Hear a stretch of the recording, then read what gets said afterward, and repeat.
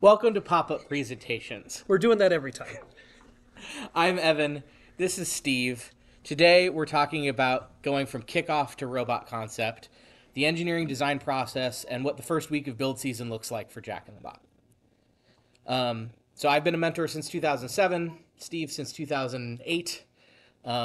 We joined Jack in the Bot last season, but these are pretty standard processes. This is the process that Jack in the Bot used last year, but it's been refined from experiences that Jack in the Bot's had in the past and other mentors from other teams that joined recently have also brought. Okay, so let's start with an overview of what the engineering design process is. The basic steps. Step 1, define the problem. Step 2, do your basic research, background research. Step 3, specify your requirements. Then brainstorm, evaluate, and choose a solution. Develop and prototype the solution. Test the solution, and then determine if your solution meets the requirements. And very likely, it doesn't. Maybe not all of them, maybe just some of them, maybe none of them. And then you go back to the appropriate step between brainstorm, develop, and test, and do that again iteratively until you get a solution, or in this case, we're talking about a robot that meets all the requirements. And then the last step is to communicate the results. So what does that look like in the process of FRC? So with the first robot, what defines our problem is the game rules, right? The points, the penalties, how we rank. And then usually team goals are also part of that, right? What is it that our team is trying to achieve competitively on the field? It's going to be a different answer for what problem we're trying to solve if we're building a robot to try and compete at the highest levels of the world championship versus a robot that maybe we're just trying to qualify for a district championship or be picked for playoffs at a regional. Background research. This is where the strategic analysis comes in, comparisons to previous games, previous robots that other teams or our team has built that maybe solve similar challenges or similar problems, as well as our strategy breakdown, what we're trying to, how we think the best way to play the game is. Specifying the requirements, that's our priority list, right? This is us saying, here's how we're going to play the game, and maybe going even further into details of these are the systems that our robot's going to have, and how those systems need to function. So that's a function of both the robot and the game rules, our team's best practices, our team's resource levels, etc., all come together for us to say, these are the requirements of the robot, the solution that we're going to try and build in order to solve this competition challenge problem.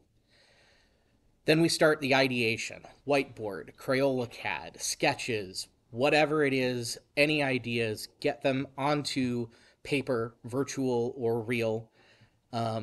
Start figuring out the architecture concepts at a high level. What are the different subsystems that a robot's going to have and how are they going to fit together to satisfy those requirements that we've developed?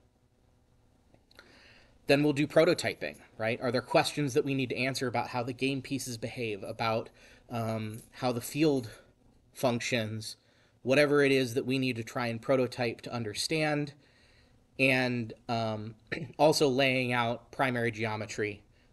Some other teams call this by other names like master geometry or core geometry or whatever. It's basically the CAD layout, right? The high level CAD 2D sketch usually that says here is everything to scale that our robot is going to be.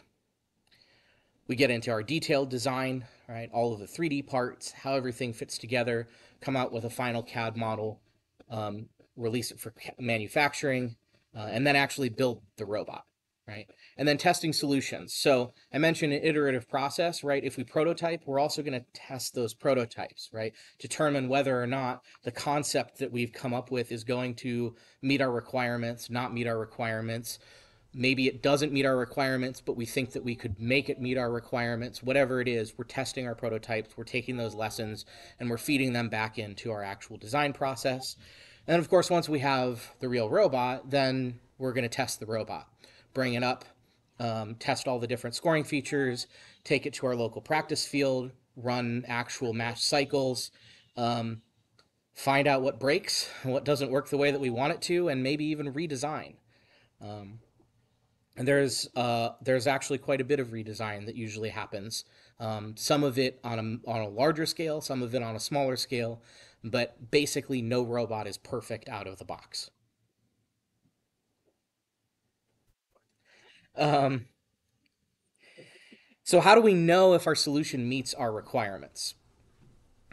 So we're going to have a discussion as an engineering team at various points in the process of whether the concept that we're building towards and then the built robot that we end up with actually satisfies the requirements that we've set for ourselves. And then driver practice, of course, actually seeing the robot um, run on the field and do the things that we've designed it to do, and hopefully it works the way that we intend it to, and that's sort of our validation that the robot does meet the requirements. And then the communicate results section, we pass inspection, right? Hey, we've built a legal robot for the first robotics competition. Excellent. And then actually competing on the field, right? That's a way of communicating our results, how the robot performs in matches. Not necessarily directly correlated to whether we win or lose, but certainly correlated to whether it's playing the game the way that we intended to play the game and scoring as many points as we're intending to score from our earlier strategy analysis. And then as we go through the season, we're continuing to loop back through these last 3 or 4 steps as we repair the robot at competition, iterate through new designs, etc.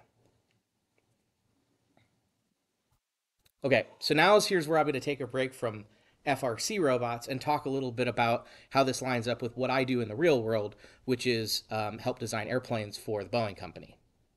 So I work on the thrust reverser system, specifically on the certification of the thrust reverser system for Boeing commercial airplanes. And we go through the exact same process, but with airplanes. So for us, defining the problem comes from federal regulations and guidance on that. It comes from what the airplane needs, the controllability, the desired runway operation, things that the thrust reverser, which is attached to the engine and helps the airplane slow down. Those are requirements that we get. There's a problem that we're trying to solve. There's a mission that the airplane is designed to operate on. We do our background research, successful previous designs, enterprise lessons learned, advanced development projects that have made their way into what actually is, commercial ready technology. Our system requirements are coming from federal aviation regulations. EASA is the European equivalent of that, what the airplane needs, and then Boeing best practices, right? What we've learned from the over 100 years of building commercial airplanes. When we do our brainstorming, evaluation, and solution selection, we're looking at trade studies, we're defining our system architecture, and we're defining our subsystem requirements there, possibly ones that go out to suppliers, etc. Right? There's gonna be CAD. I don't work with CAD in my regular job, but there's a lot of people that do to lay out how the system is going to go together. We get suppliers that bid proposals, and then we select from those suppliers based on their proposals and which ones meet the requirements.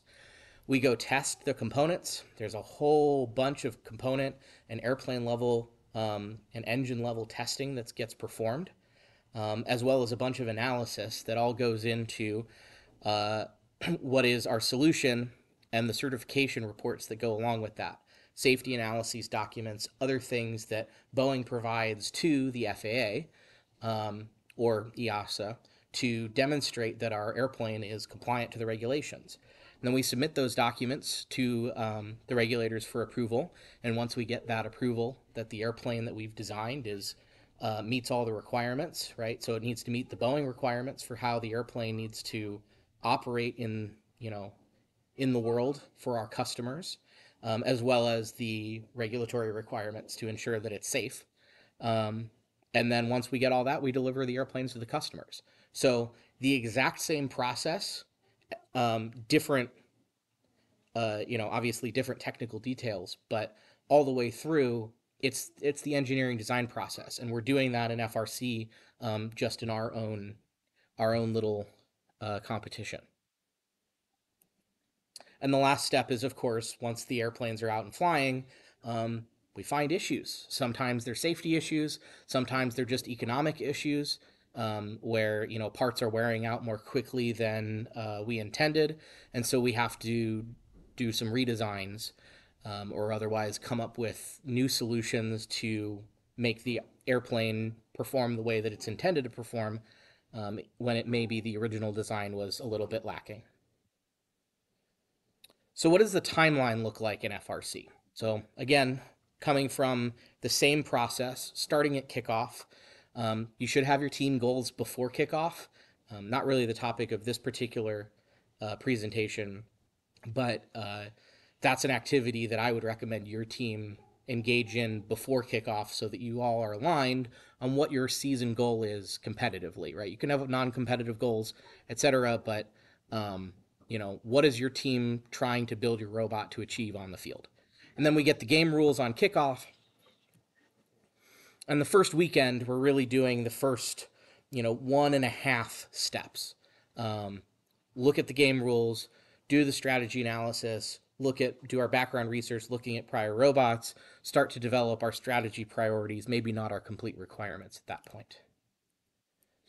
And then the first week is really where we're doing our brainstorming, defining more detailed requirements, and trying to solidify on a concept, an architecture, an overall idea of what the robot that we're going to build will be.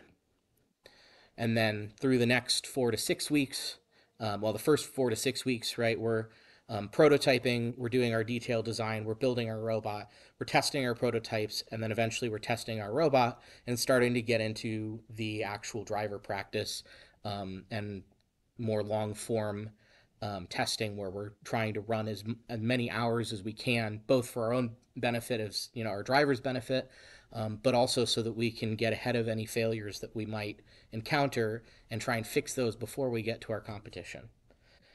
And we get to competition, right? So at some point we'll have a discussion, determine that the robot that we have is what we want it to be, or maybe we'll decide that we've got some future plans for upgrades because it's not quite where we think it needs to be for our goals. We're practicing, we get to our competition, we pass inspection, we compete, we repair the robot as it breaks, and then we come back and we iterate on it to try and make it better and better and better through the season. So one of the key takeaways from this is that the strategy that we select defines the design, right? That's the way the process is laid out. The robot that we design is based on the strategy that we pick, not the other way around. We don't decide what kind of robot we want to build and then figure out how it should play the game. We figure out what the optimal way to play the game is based on our resources, our goals, our knowledge, etc. And then we figure out what the best robot architecture and robot design is to achieve that. Different strategic choices, different priorities are going to result in different robots, right? So it's really important that we have those figured out first, because we could end up, we want to make sure that we end up picking the right strategy for our team and then designing the robot that goes with it. Picking the right strategy is really important, but there's also many examples of teams, there's many examples of teams that designed robots that were very good at the wrong thing, right? So some maybe extreme examples. In 2017, we had the high boiler and the low boiler for fuel. And fuel ultimately ended up being not very powerful except in very specific circumstances. But the low boiler in particular, during autonomous, every 3 fuel that you scored was worth 1 point. And during the teleoperated portion of the match, every 9 fuel that you scored was worth 1 point. And the hoppers on the side of the field contained 50 balls each. 2 of them would trigger at a time as 100 balls, right? So you figure you could build a robot that takes all 100 of those balls and goes and scores them in the low boiler, and you'll get like 11 points, right? Whereas basically every other action that you could do in that game would gain you somewhere between 40 and 50 points. There was weird break points, but the point remains that there were teams that built robots that were quite good at scoring in the low boiler, and it just didn't matter at all, right? So understanding, picking your strategy is important. And to be clear, there are good reasons to have that functionality potentially anyway, for like tiebreaker type things, because it was really easy to get ties because all of the other robot functions or scoring functions are 40 or 50 points. But designing around being able to score more than like the nine you needed, or start with enough to be able to score 3 and get 1 point in autonomous, really wasn't going to get you any benefit. But picking the right strategy isn't everything, right? There's lots of examples, and I'm not going to go into detail, but there's lots of examples of robots that had the right strategy in mind, but they were designed poorly, right? The team wasn't capable of designing a robot that could actually execute that strategy. And so it's like, well, you have the right idea, but the robot doesn't actually do that. And there's also a lot of examples of robots that were successful playing strategies that they weren't designed for initially, right? They design the robot to do one thing, they start playing the game, they realize that this robot's really good at doing something else, and so they do that. I think the most famous example of this is probably 254 Cheesy Poofs in 2014. Their core strategy that year was to be the midfielder, to be the robot that trussed the ball, right, threw the ball over the truss. And they developed this brilliant wheeled shooter with intakes on both sides of the robot. And it turns out that the architecture they developed was far and away the best robot at putting the ball in the goal at the end of the cycle, bar none. And so eventually that's what they doubled down on. They just said, all right, we're the best at this. And clearly it's a really good way for us to play the game. And they dominated that year. They dominated the world championship. So, obviously that was a robot that was capable of fulfilling multiple roles on the Alliance. But they went into the season intending to be a particular role on the Alliance, and it turned out that their robot was so much better at playing this other role than everybody else that was just the thing that they needed to do in order to be successful that season. So the other key aspect is that robot design is system design. So when we talk about design, a lot of the times we're talking about, you have a CAD team, you have a design team, or it's the mechanical team, right? You're defining the mechanical robot. But the robot itself is a system. It's got electronics, it's got software, it has to be able to be controlled. And so when we talk about things like simple design, that can only exist at a system level. We can have a mechanically simple design that is incredibly hard to control. We can also have a mechanically complex design that makes the software control really simple, right? Is either of those a simple design? It depends, right? I could make an argument that either of those is a simple design. I could make an argument that either of them is a complex design. Really, it's the combination of the two and the balance between the two that gives you the functionality that you need in the most, maybe elegant way possible. That's really what we are striving for when we talk about simple design. So some examples of that. 971 in 2014 had a claw that was mechanically very simple and from a software standpoint extremely complex. So here we can see the robot shooting at autonomous. It looks largely like a normal robot. It's got some top rollers, it's got some bottom sticks, it picks up the ball and it shoots it. But the critical aspect of it is that the top rollers and the bottom sticks are mechanically not connected on rotation. And we'll see that here as they move the arm around, that each of those is fully independent of each other.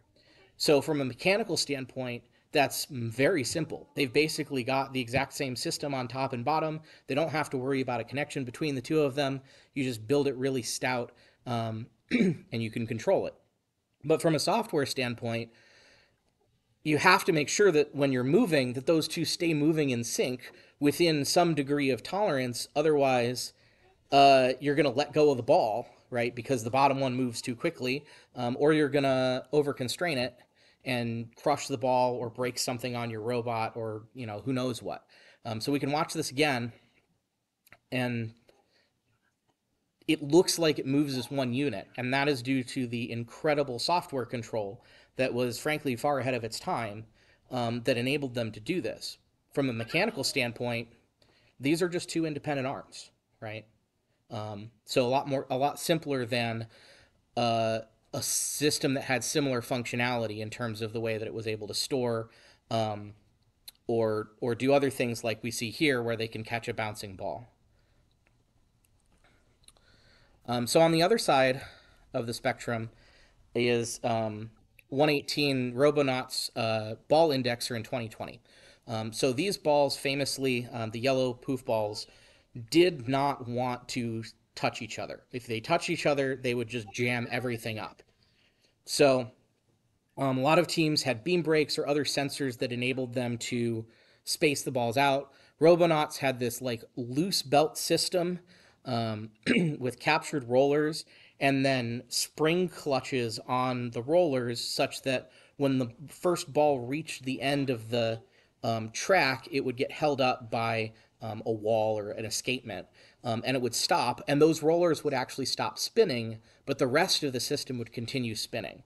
And so they could continue to feed more and more balls into this just by running the motor continuously, and the balls would stack up and not try and, absorb into each other or otherwise do whatever those balls like to do that year.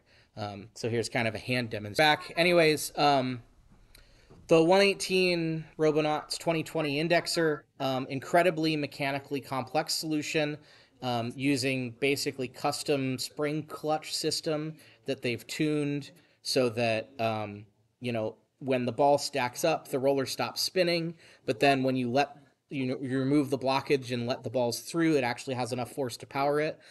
You can go watch the full behind the bumpers video for their explanation of it. I just replayed a snippet of it to try and visualize what it was. But again, from a software standpoint, that is probably the simplest indexer of any team that year. It is one motor, and they just say run motor forward. And all the balls stack up, and then they release the escapement, and they run the motor forward, and all the balls go into the shooter.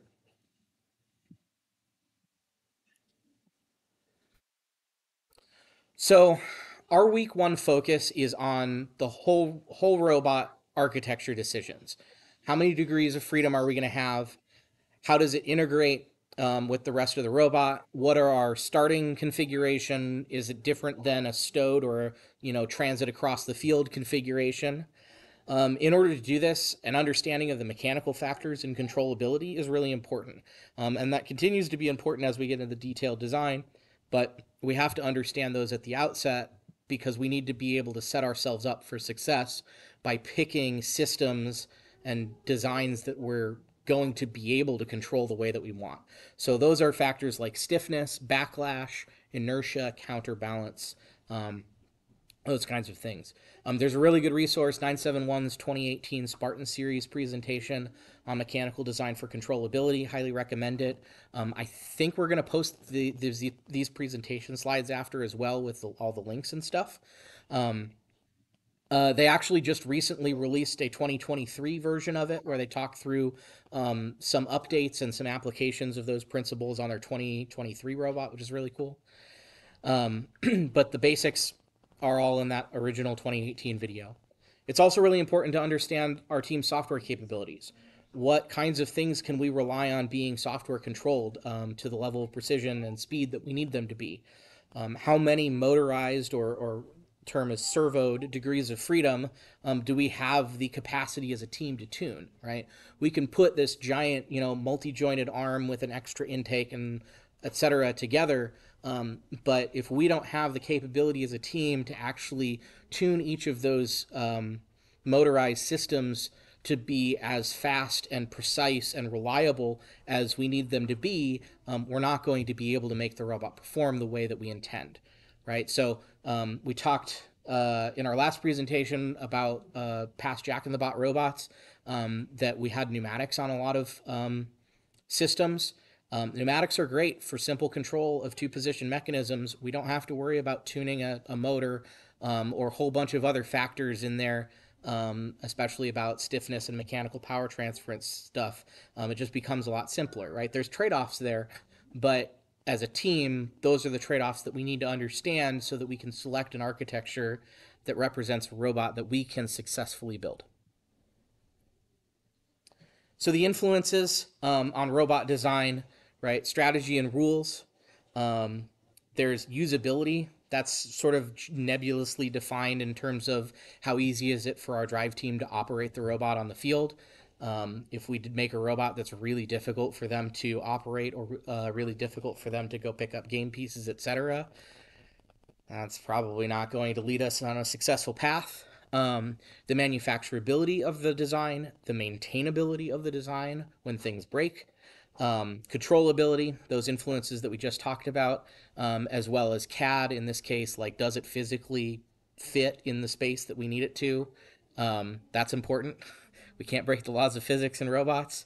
And then the engineering analysis there, which varies depending on the kind of system that we're doing, but at a very basic level, we're doing motor calculations to determine what kind of gear ratios, reductions, how many motors we need to put on each axis, pneumatic calculations to figure out what size pneumatic cylinder we need to have enough force to achieve what we're trying to achieve.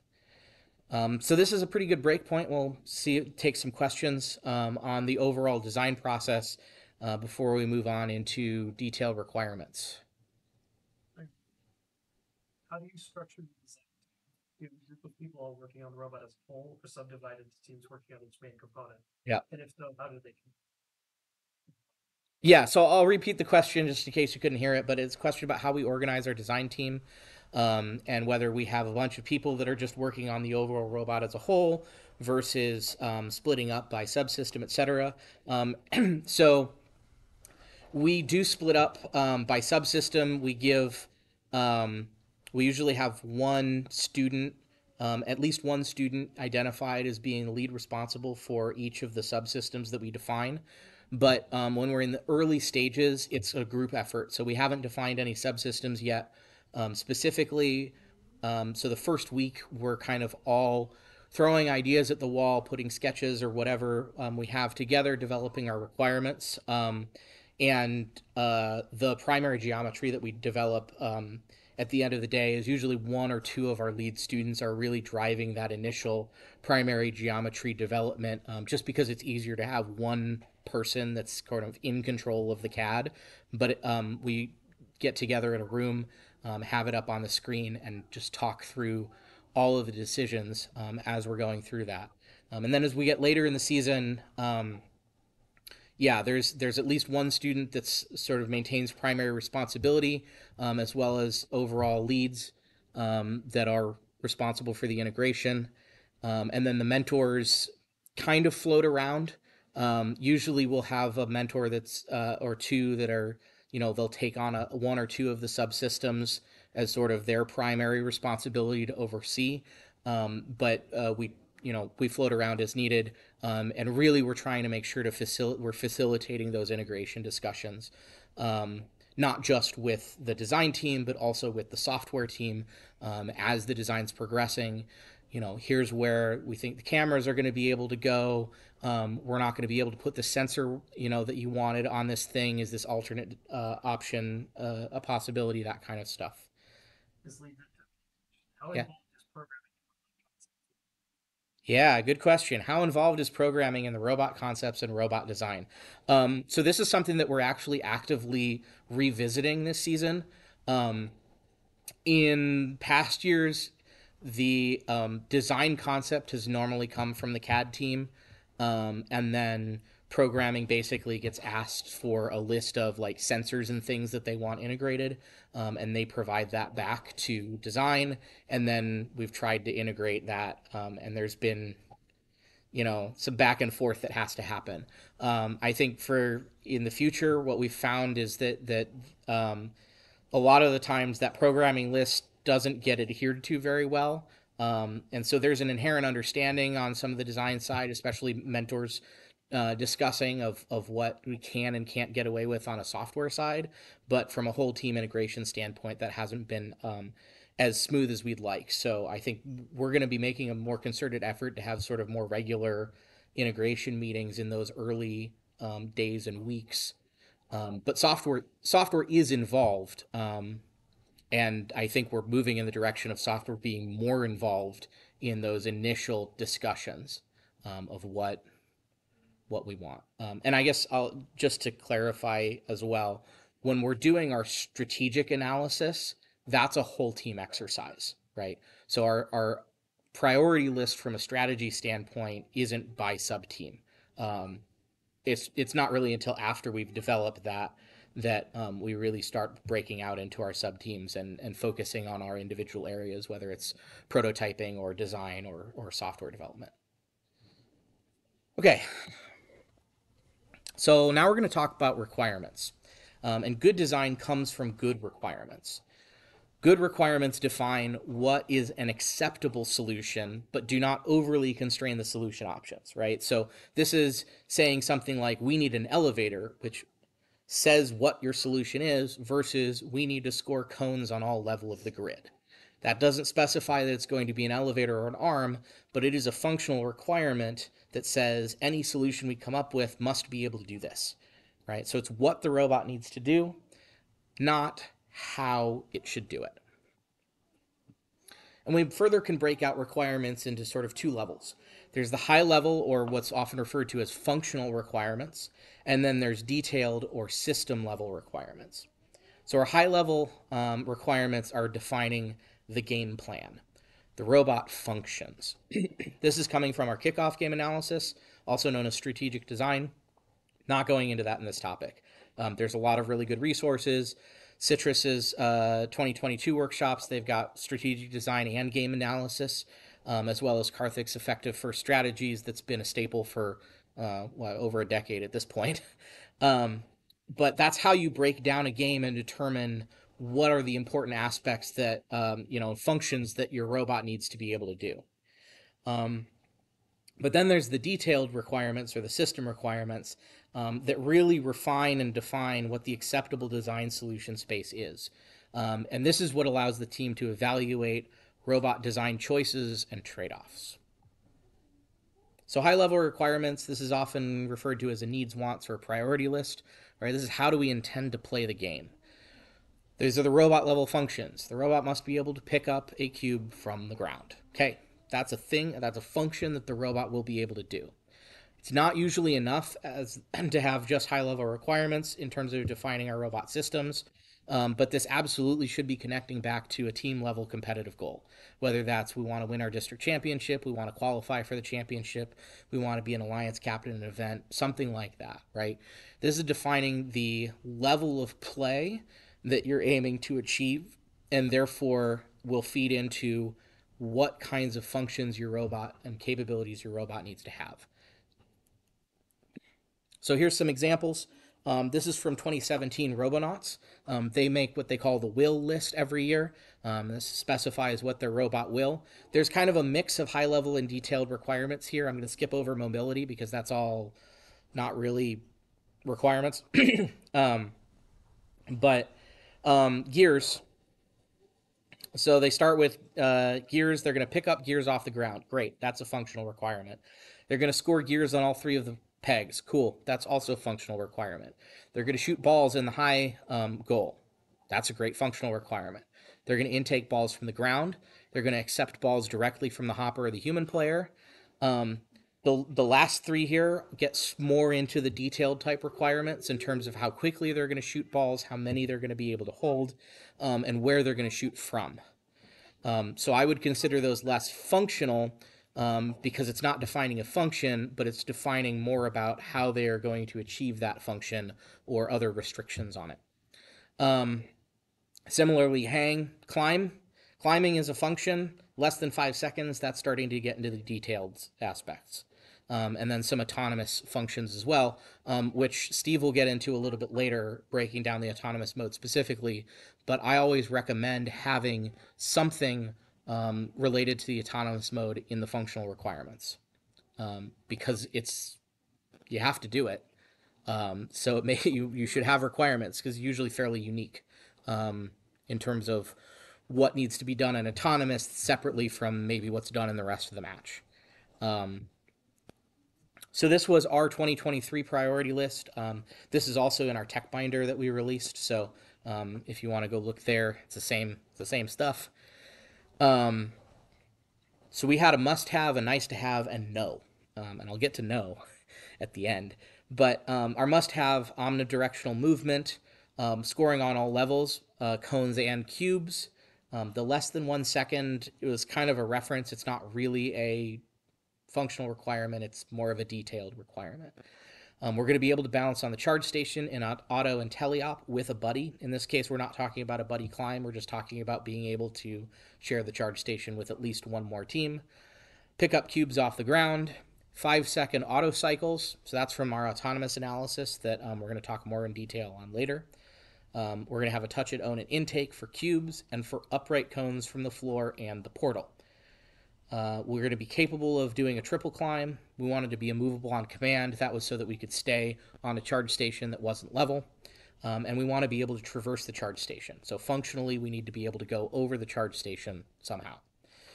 Our nice to have was any orientation cones and being able to traverse the charge station while traveling at speed, right? So in this case, quickly, we were able to do that.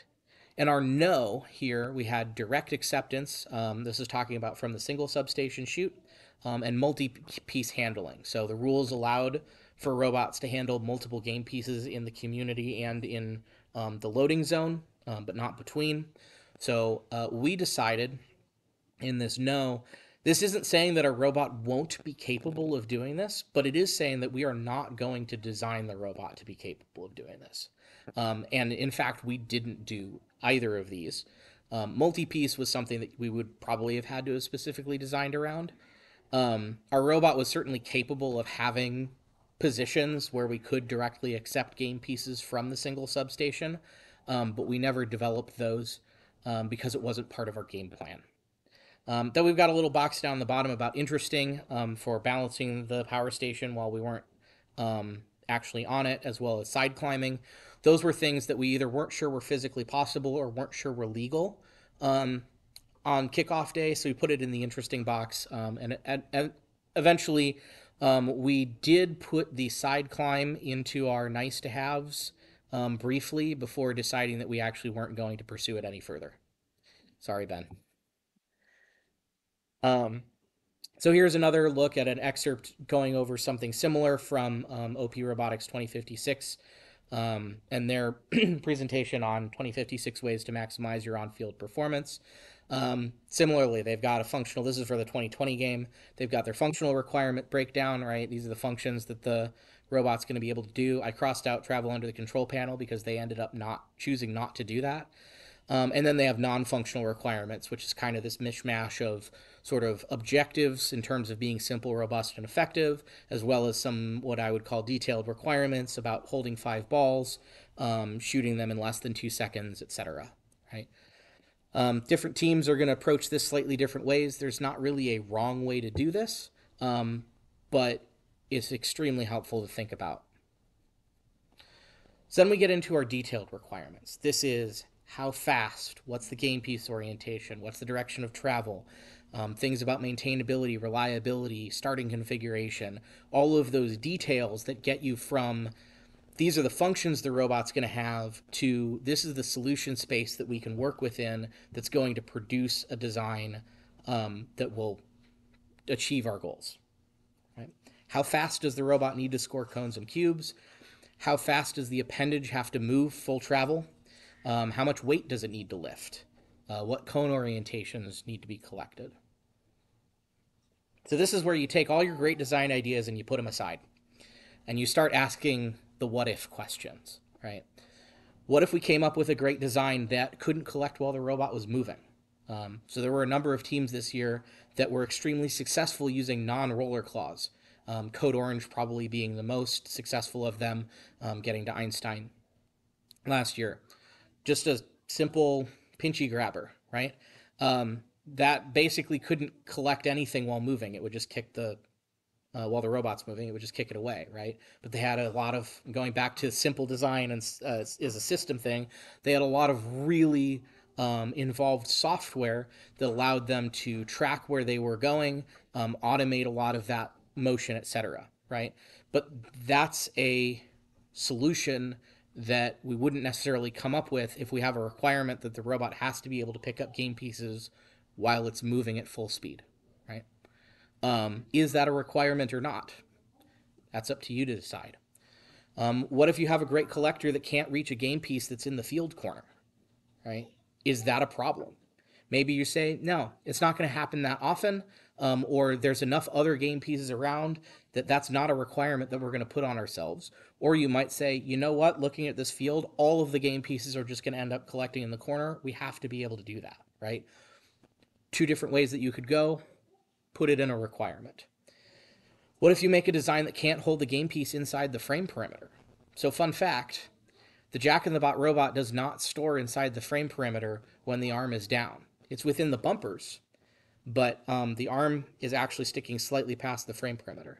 So that was a big discussion that we had about, is that okay? At one point, it couldn't even do that, right? So our transit configuration wasn't going to be everything stowed flat.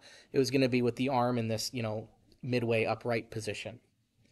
Is it important to be able to hold a game piece inside the frame perimeter? Maybe not, What about starting with a game piece? Does the robot need to be able to start with a game piece, or can we, position it somewhere on the ground and just pick it up as soon as we start, whatever, right? Those are important questions that help us define what is an acceptable versus unacceptable solution, right? So when somebody comes up with an idea of, hey, what if we did this? You can answer yes or no, it does or doesn't meet our requirements. And that's the purpose of this exercise. So we'll go back to airplanes for a second. A little bit of an industry tie-in, right? We do requirements all the time. For Boeing commercial airplanes, we have airplane requirements and objectives. Those are the high-level airplane functional requirements. And then those get allocated and distributed out to each of the subsystems, which there are a lot of on an airplane, a lot more than on a robot. But those get developed as detailed or system-level functional requirements. And then we link and trace them to each other, right? So airplane level requirements need to have system level, at least one system level requirement that links to it, so that we know that it's being supported. I work with requirements all the time at my actual job. And again, we're a little less formal in FRC, but it's still the same process, and it's still the same objective that we're trying to achieve within the engineering process. So quick look back at that process and where we're at. We're still in step 3 here at the specify requirement stage. For airplanes, those system requirements are coming from the regulations, from the airplane needs, and from Boeing best practices. For robots, those requirements are coming from the robot and the game rules, our own team's best practices, and the resources that we have available to us. So what makes a good requirement?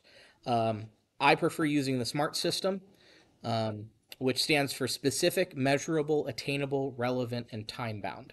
And we can look at how each of those impacts a requirement.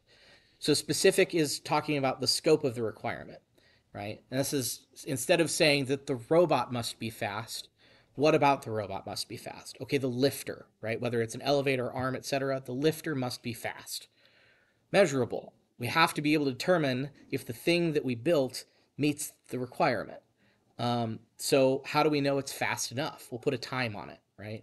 The lift or elevator must be able to do it in X number of seconds. Attainable. It needs to be physically possible. I mentioned before, we're not breaking physics here in robots. Don't require your lifter to move at the speed of light.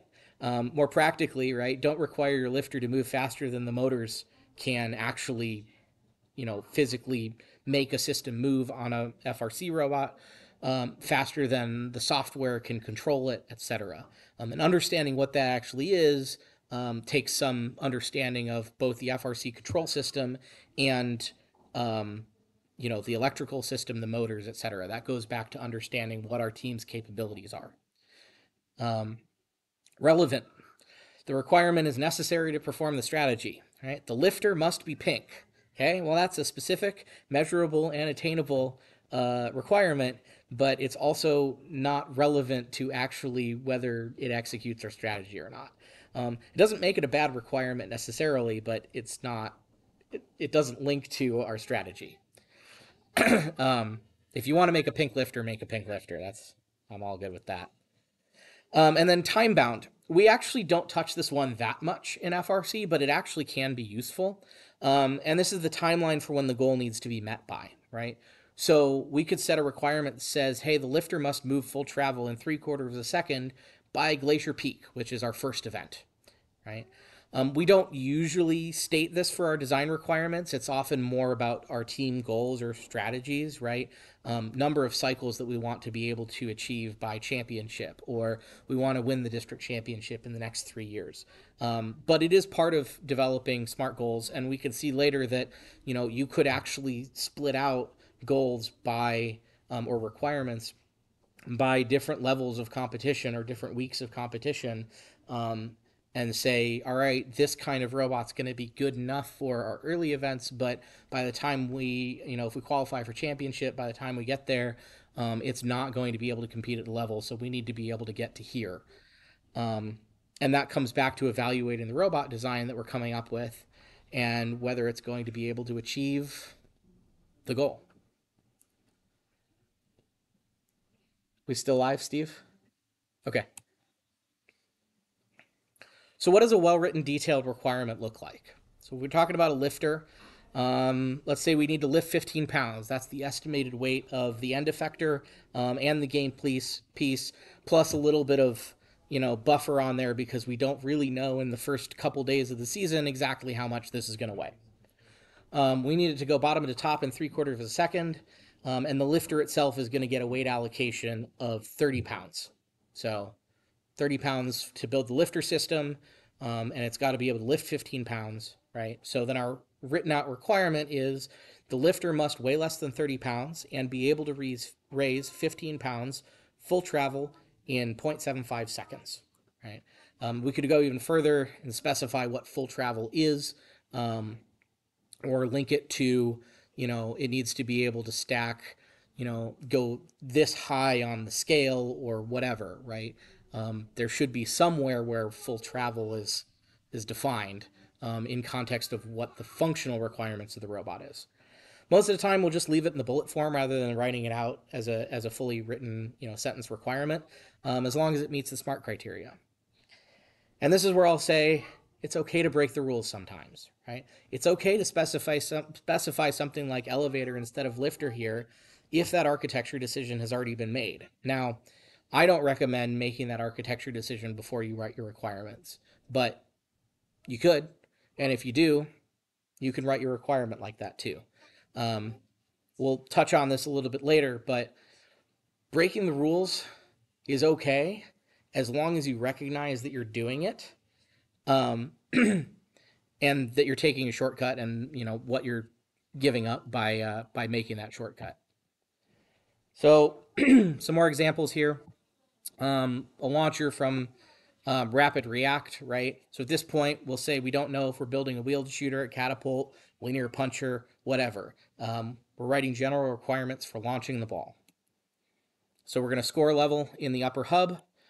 We need a rate of fire of 2 cargo in 2 seconds. We need the accuracy to be 95%.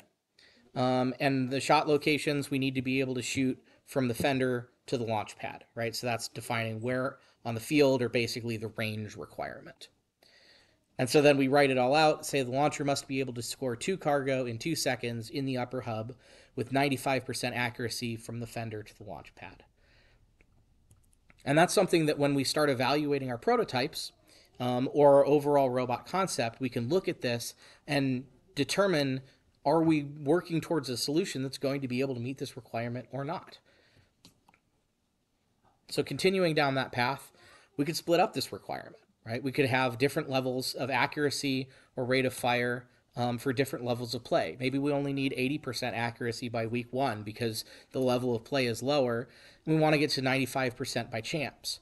So maybe we're okay with accepting a solution that we could only get 80% accurate on our prototype because it's a rough prototype, but we're pretty confident that we can build that and figure out some tweaks to dial in. So by the time we get to the end of the season, we'll be able to meet our 95% requirement rather than spending additional time in the prototyping phase trying to refine this thing to the point where we say, all right, we got 95%, and now we've burned through another week of build season that we could have been working on other stuff. Or maybe we want to increase our rate of fire by district champs. So we want to make sure that we're choosing a solution that isn't going to lock us into a maximum rate of fire that's slower than 1.5 seconds. We're okay shooting, maybe only out to the cargo ring week 1, but by week 3 we have to be able to shoot from the launch pad or more combinations, right? We don't usually get this specific, but this is a valid way to write requirements. And if it helps your team think about the problem, then you should do it. I do think that it's helpful to discuss what the robot needs to be able to do to be competitive at early season events versus later season events, just in terms of the context of when we're deciding on robot architectures, something that's, the term scalable, right, is usually beneficial, especially in cycle-based games. So these are the detailed requirements from Jack in the Bot from 2023. I'm not going to go through all of them, but I will pick out a couple of them to look at. Like we can look at our intake. We have 2 requirements here at the bottom of the first intake column. We say deployable and usable while in motion full speed. Okay? The intake that we designed had to be able to pick up game pieces. We had to be able to deploy it and pick up game pieces while we're moving at full speed. And then the first one on the second column says deployable and usable while the robot is stopped, right? So we bracket our robot speeds there and basically say whatever we come up with for the intake, it's got to be able to work in this whole range. We wanted to be able to intake cones and cubes while they're next to the wall. We had a replaceability requirement on the intake that said it was easy to swap in less than an 8-minute turnaround. And then we had a replaceability requirement at the bottom of the lifter that said it was replaceable in a specific time frame. We never went back and actually made the change, but we ended up swapping those. The lifter and intake assembly we could swap in less than 8 minutes. The intake itself was so tightly integrated with the end of our arm, right, the lifter in this case, that we definitely couldn't do it in 8 minutes. So we achieved the same thing. Ultimately, we just changed the point at which that was being done. But we did have those requirements written in here, and we wrote it on the intake in the early days because that's the thing that's outside the robot and exposed that we expect to actually get damaged the most. So you'll notice also that we specified lifter here at this point in the season, which is like day 3 or 4 that we're coming up with these detailed requirements. We have not decided what robot we're building. We don't know if it's going to be an elevator or an arm, or something else, I guess. Some combination. Okay, so where are we in the process? I just kind of mentioned first couple days, right? So you are here in somewhere between the first weekend and the first week. We're still developing our requirements. We're starting to think about what the robot might actually look like.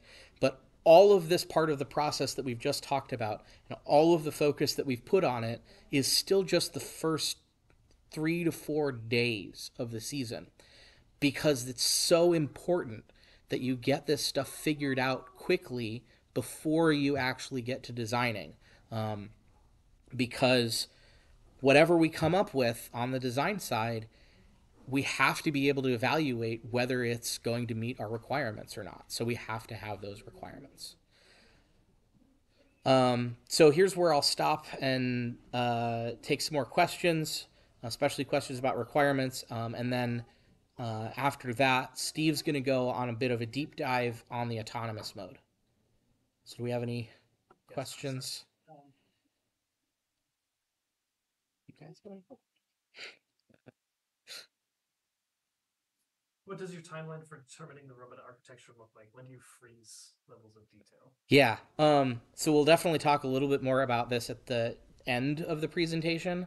But the end of the first week is really when we lock down the concept of the robot that we're going to build.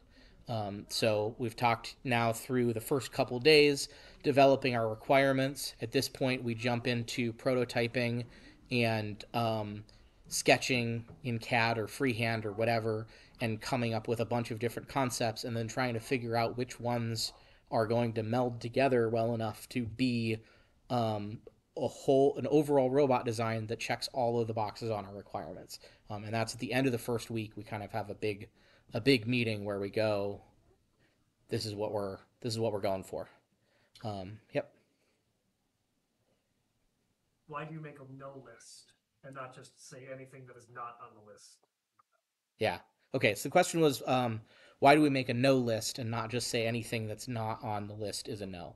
Um, I mean, the intent kind of is that everything that's not specifically on the needs or wants is a no.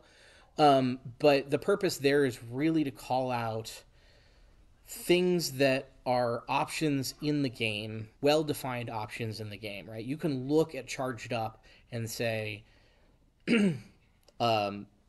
getting a game piece directly from the single substation is absolutely something a robot could do. Holding or moving multiple game pieces is absolutely something that a robot can do, right? The rules spell it out very clearly.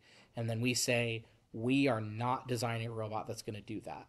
Because when we start getting ideas down, it's really easy to go down these tangents of, oh, but we could, just to do a little bit more and we'd get this capability, or do a little bit more and get this capability. We really want to focus it in and say, no, we've decided that that's capability that doesn't help us achieve our goal. So we're not going to entertain scope creep. Cool. All right. Steve time.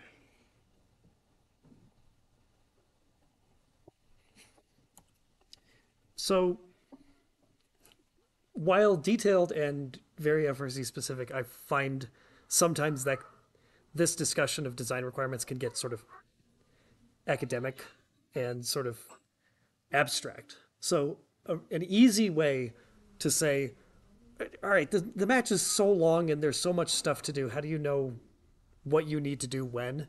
Is to look directly at autonomous mode. So, the game pieces mostly aren't moving, or the ones that you're starting to look at are placed on the field in a known position. And your robot is placed on a field within a certain set of parameters in a known position. You can't play defense, for the most part, in modern FRC autonomous. So you're not dealing with a dynamic situation until you introduce dynamics to it. So you can, what Evan talked about with robots that can pick up a game piece while the robot isn't moving, that's possible. If you can get to a place really quickly, then you can stop and grab something and then go back. Your different design requirements will allow you different solutions, and vice versa. If you think that you can do this in a certain amount of time, then you might change your overall design requirements because you're capable of these things. But autonomous is usually 15 seconds nowadays, sometimes 10 seconds. So you have to be really clear about it, because if you, in teleop, if something takes you 11 seconds instead of 10 seconds, that's probably okay if it's not every single time. In autonomous, if you go over the time limit, you will have not completed what you're doing. So it's not okay. So you have much stricter design requirements, and that makes it easier. That's the entire thing with design requirements, is by putting walls around something, you make it easier to find a solution within those walls. And it also helps in sort of strategic design when you're talking about our robot's going to be able to do this, because autonomous has separate point bonuses and point goals, and sometimes directly you can only get certain points for ranking points in that. So we have to do this now. So we have to be able to do this autonomously. That really can help you define your robot's going to have to do because you can't do it later in the match. So let's look at a couple of games specifically about this problem. So autonomous mode in 2018. The plates randomize when the match starts, so you've already placed your robot down, and it's going to have to go to a place and do a thing. And this is one of the more dynamic autonomouses in this regard. But, all right, so your goal is to score a bunch of cubes in the scale. A perfectly reasonable goal that year. It was really impactful because you wanted to get the thing tilted toward you as early as possible. It's harder for your opponents to score on it. You start accumulating points, all these things. All right, what does that entail? Your robot has to get over there. You have to be able to drive. Then it has to deposit a cube. Then it has to pick up another cube. And because of the way that this game was structured, with the field like this, with cubes along the switch fences, which were on your side, you had up to these 6 cubes just sitting on the field, available for you to use to get to your scale or your switch. But if you were focused on a scale auto, you could say, all right, well, first we're going to drive over. The scale's basically directly in front of us. We can drive in a straight line and deliver the cube. All right, well, if you're going to pick up the second cube, where you just drove to matters a lot because you only have the 15 seconds to do it in. So you're thinking, well, if I'm going to pick up the second cube, I want to be in the right position after I've scored my first cube.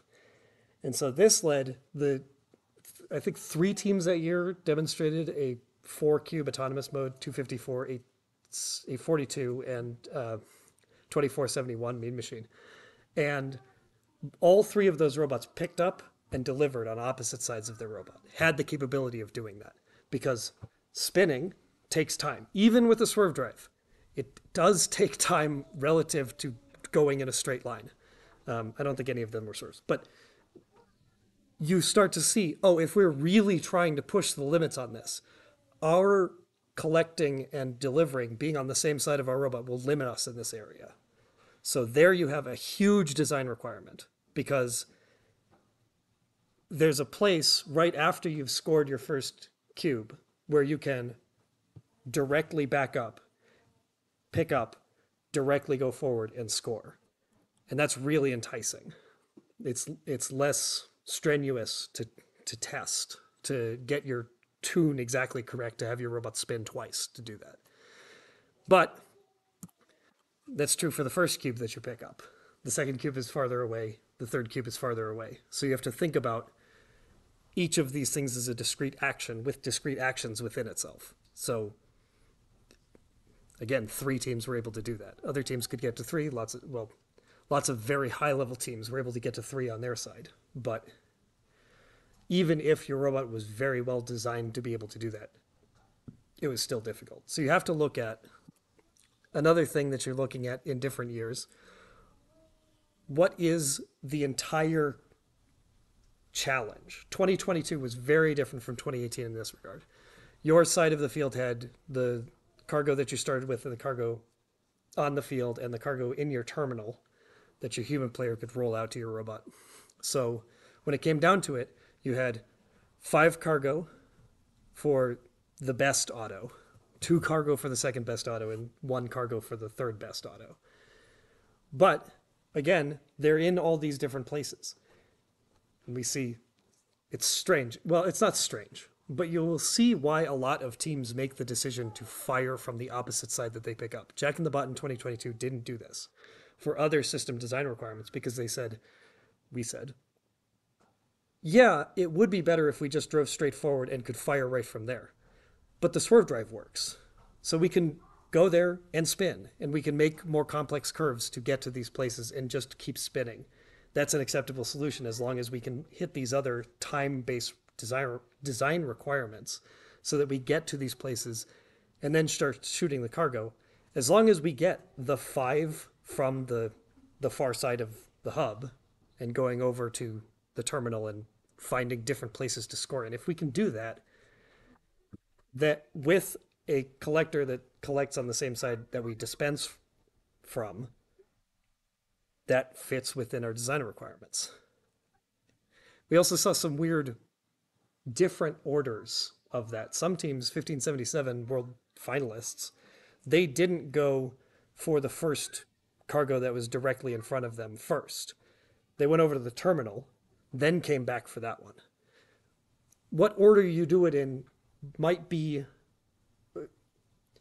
you might look at the robot that you're, or the design requirements, score these 5 cargo, but don't start locking into, all right, so first we pick up this one, and then we pick up this one, and then we pick up this one, and then we pick up this one. If you are doing your design requirements properly, you can work within your design requirements and find out later in the season as you're developing the system. The other order works. The other order is better for us. If you over define, you can lock yourself out of some solutions. And looking at the rolling out of the cargo and where they were placed and just the total distance that you have to travel in 2022, you could say, this is all doable within 15 seconds. As long as our robot can move X number of feet per second on average. That's really important. That really drives design requirements. Robots are a lot faster now with brushless motors, but driving half the field 1.5 times with some specific points in the middle there, the time it takes you to traverse is not 0. And so getting those concepts locked in as you talk about your design requirements, it's going to take us this number of seconds to do this. Some of those things you're really not going to be able to change. Last year, 2023, with 2910, we actually did change that by going past L3 gearing throughout the season. But that was because we had basically exhausted our other places to speed things up. And that's speeding up your drivetrain is not usually the solution that you go for when you're trying to speed up your entire cycle time. It's more on pickup and delivery. But it depends on the game, and it depends on what things are going to be really important for your robot. 2016 Stronghold was a very different auto mode, especially compared to 2022. So similar size balls, similar size game pieces, but they acted sort of differently. And you could only hold one at a time. And we were working with less sophisticated controls and motors back then, so it was harder to get the sort of precision that you needed. But a big goal for teams that were working at a really high level was score more than one boulder. You start with one boulder, you have to cross over the defenses and shoot it from the courtyard. But there is a line of boulders that start on this center line, which you can't cross. You can't even go in the plane that is the auto line. But there is some subset of the boulder that is on your side of the field. So your collector has to be able to pick up a ball without getting past its midpoint. And when you're thinking about, you have to cross this defense, fire, come back, pick up a ball, cross the defense again, and fire. Most of the teams that were able to do the 2 boulder auto actually found that it was more repeatable because you've driven over a defense, which was a ramp up, a little flat piece, and a ramp down, and then over again to get back to that boulder. Their odometry was imperfect. You're working on different surfaces. So it's actually more accurate for them to drop the first boulder that they started with onto the floor into a known location that wasn't where the auto line was, and immediately go drive over and pick it up off the auto line, because that's when they had the best precision in terms of where their robot was placed. So they wouldn't have to cross that line to do it. And that was the point in auto before they'd driven over and back when they were most repeatably able to get to a certain point. Then after they'd gone and shot and come back, if they missed the exact placement of the boulder that they had dropped by a couple of inches, it wouldn't be an immediate penalty for going into your opponent's side of the field during autonomous. So as you drive across things and just the field in general, you're going to lose precision as autonomous goes on, even if you're really good at it. You just are more accurate with the first things that you're doing. So if you can simplify the challenge, the hardest part of the challenge, if you can do that the first at the beginning of auto, that's better. And that's something the teams were able to do in Stronghold. Now, that was true for the teams that could all go under the low bar and uh, they had a killer autonomous mode. It was repeatable because it was very straightforward defense to get across. But there are 3 robots out there. And there was actually an alliance at championship that had 2 robots that could do the 2 boulder auto. So one of them had to not do that. So whichever won 987 high rollers, they were better at the going over the predetermined by your opponent's defenses in the middle than 195 was with its 2 boulder auto. So these combinations and compatibility matter. If there are only so many autonomous tasks to complete, you have to be able to do more than one. Otherwise, you're putting your alliance into a position where your other robots are doing something that they're not super great at. And that was really kind of important in 2017 Steamworks. So everybody could start with a gear, and there were the hoppers on the side of the field, and there was the one that was like right next to the high boiler that everybody would go trigger and then sit under and shoot the 50 fuel that came out of it into the high boiler from. That's where everybody went that had like a high capacity robot. But if you scored one gear, if you delivered one gear to the peg and the human player brought it up and put it into the center column, that was worth 1 rotor. To get to the second rotor, it wasn't based on gears, it was based on a number of gears for each rotor, and that increased as the match went on. Or as more gears got scored, you needed more gears to get to the next one. So autonomous modes that year, lots and lots and lots, and almost every single alliance got 1 rotor in auto. 1 robot was able to score 1 gear. But if you could score all 3, if you could put them on pegs and have the 2 human players who were in there bring up all 3 gears, so that was a complication, and put them in, it was like a huge bonus in auto. But you're also trying to get the KPA, the kilopascals of pressure, the fuel into the boiler thing. And there's only so much time to do any of these things.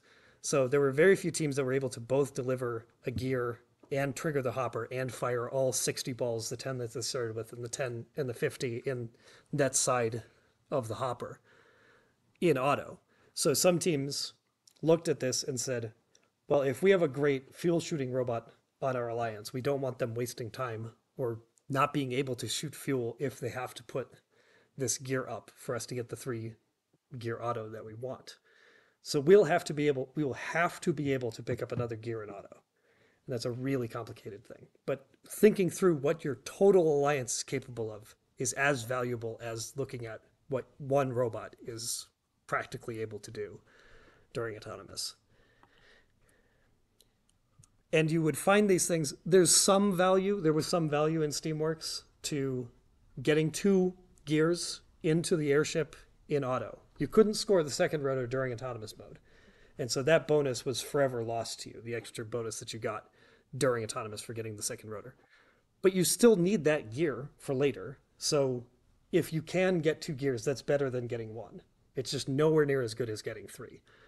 And thinking about that applies in other years. Sure, you can't score all of these pieces, but if you pick them up, you should be able to score them during the rest of the match. Most years, the thing that you're scoring in auto isn't only allowed to be scored in auto, 2007 notwithstanding.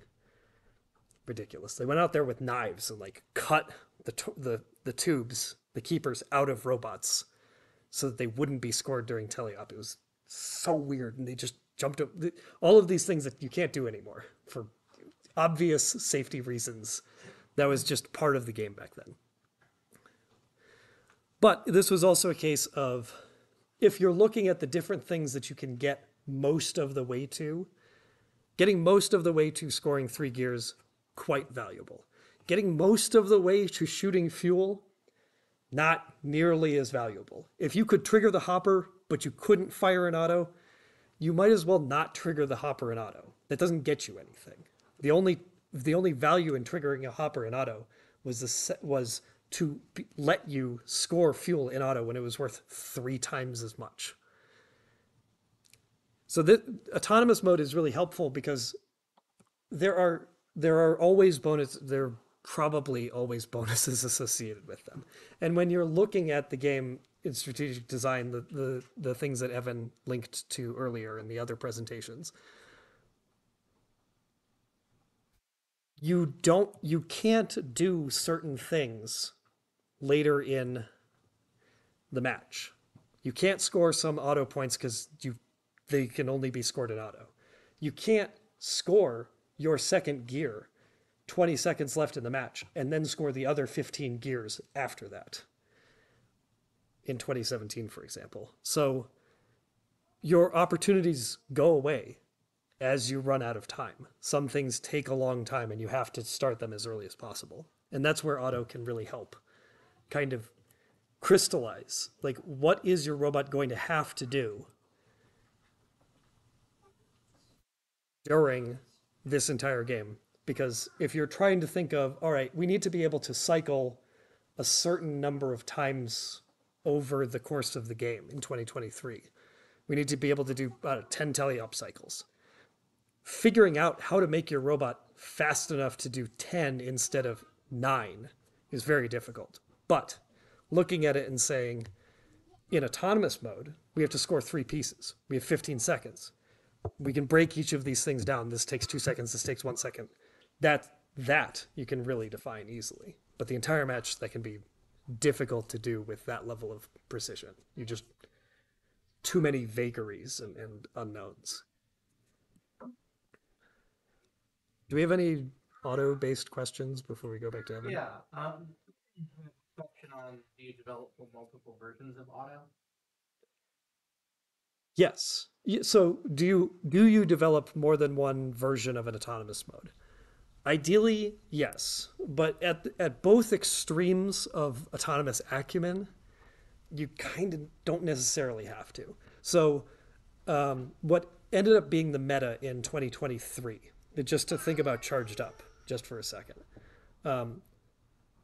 almost every alliance wanted a robot that could score the game piece that they started with, go over the charge station, get into the zone past which they would earn the mobility points, and then get back on the charge station and balance for the maximum score that a robot that wasn't picking up additional game pieces could score.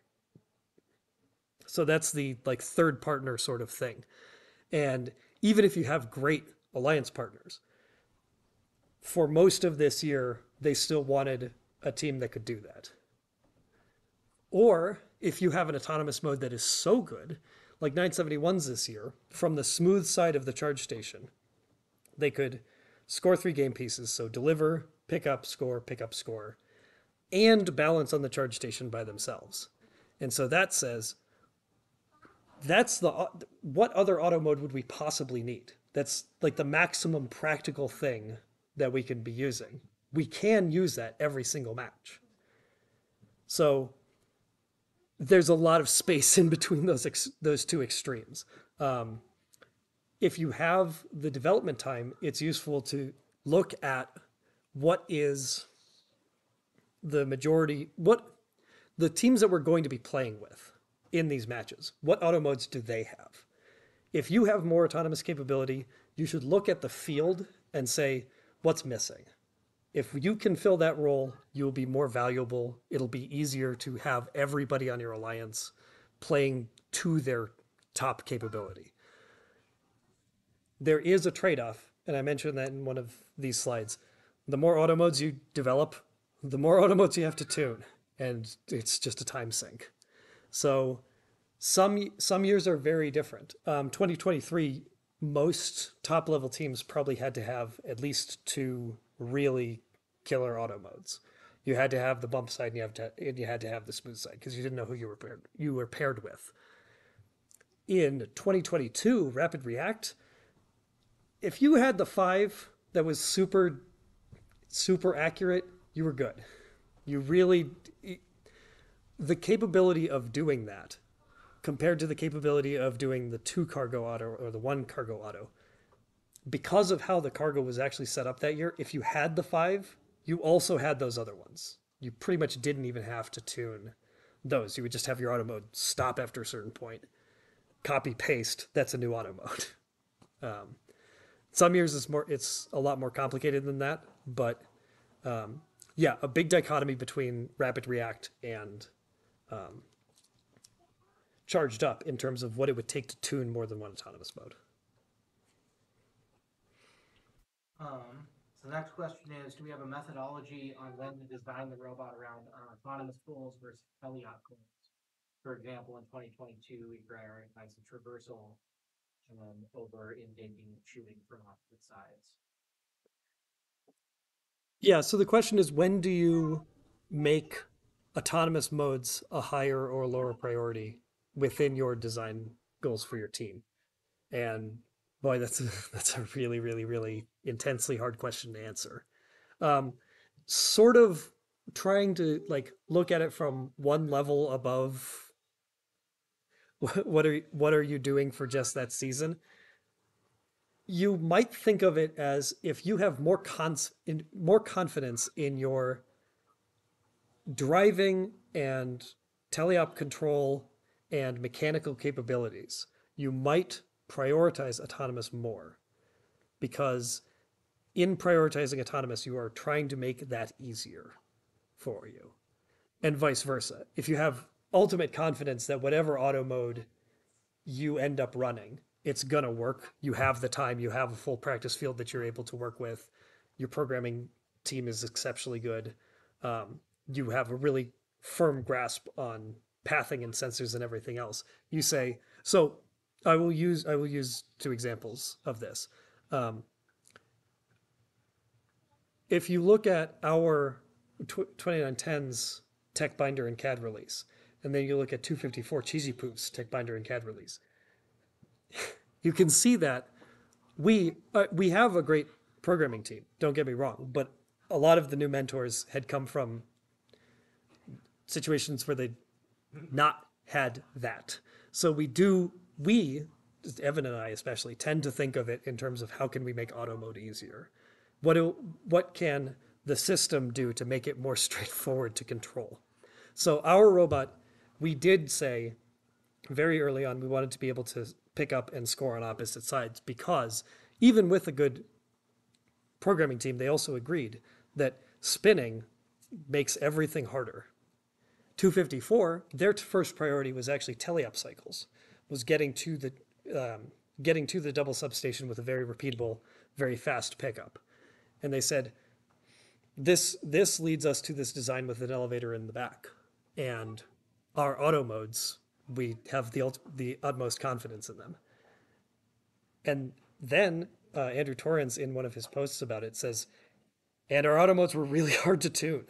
Like, because we had to pick up and score on the same side, it made getting those paths absolutely correct and fast enough very difficult. We were both able to do all of these things that we wanted to do, but it does come down a little bit to your own self-confidence in each of your systems. And some of it is, if you really, if you're struggling with the abstract of how do we solve this big problem that takes place over a long period of time, then you should try to, it's worthwhile to solve the problems that you can actually already sort of see solutions to. Because if you're a week in and you've got a lot of magic occurs here, that leads to sad times. That leads to you, the magic doesn't come in later, or it does very much later, and you haven't tested and run your robot. Doing anything in auto or in teleop, it comes down, in modern FRC, it is very much how long have you actually driven your robot on a practice field or on the real field with everything together. So You can't be lost in conceptual space for too long. Evan's back. I'm actually going to segue, and I have a slightly different answer than Steve to that question.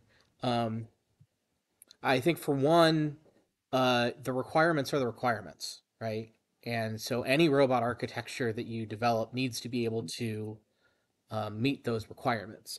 And some years, it's easier to meet those requirements in autonomous mode compared to, some of the teleop goals. And some years, it's more difficult, or there's specific things that like we know that nailing autonomous is really really important. So, for example, in 2022, if you go back to the first pop-up presentation that Steve did on game history, uh, the autonomous mode for the best autonomous mode of the 5 ball pickup was fairly easy for high caliber teams in terms of the timing requirements.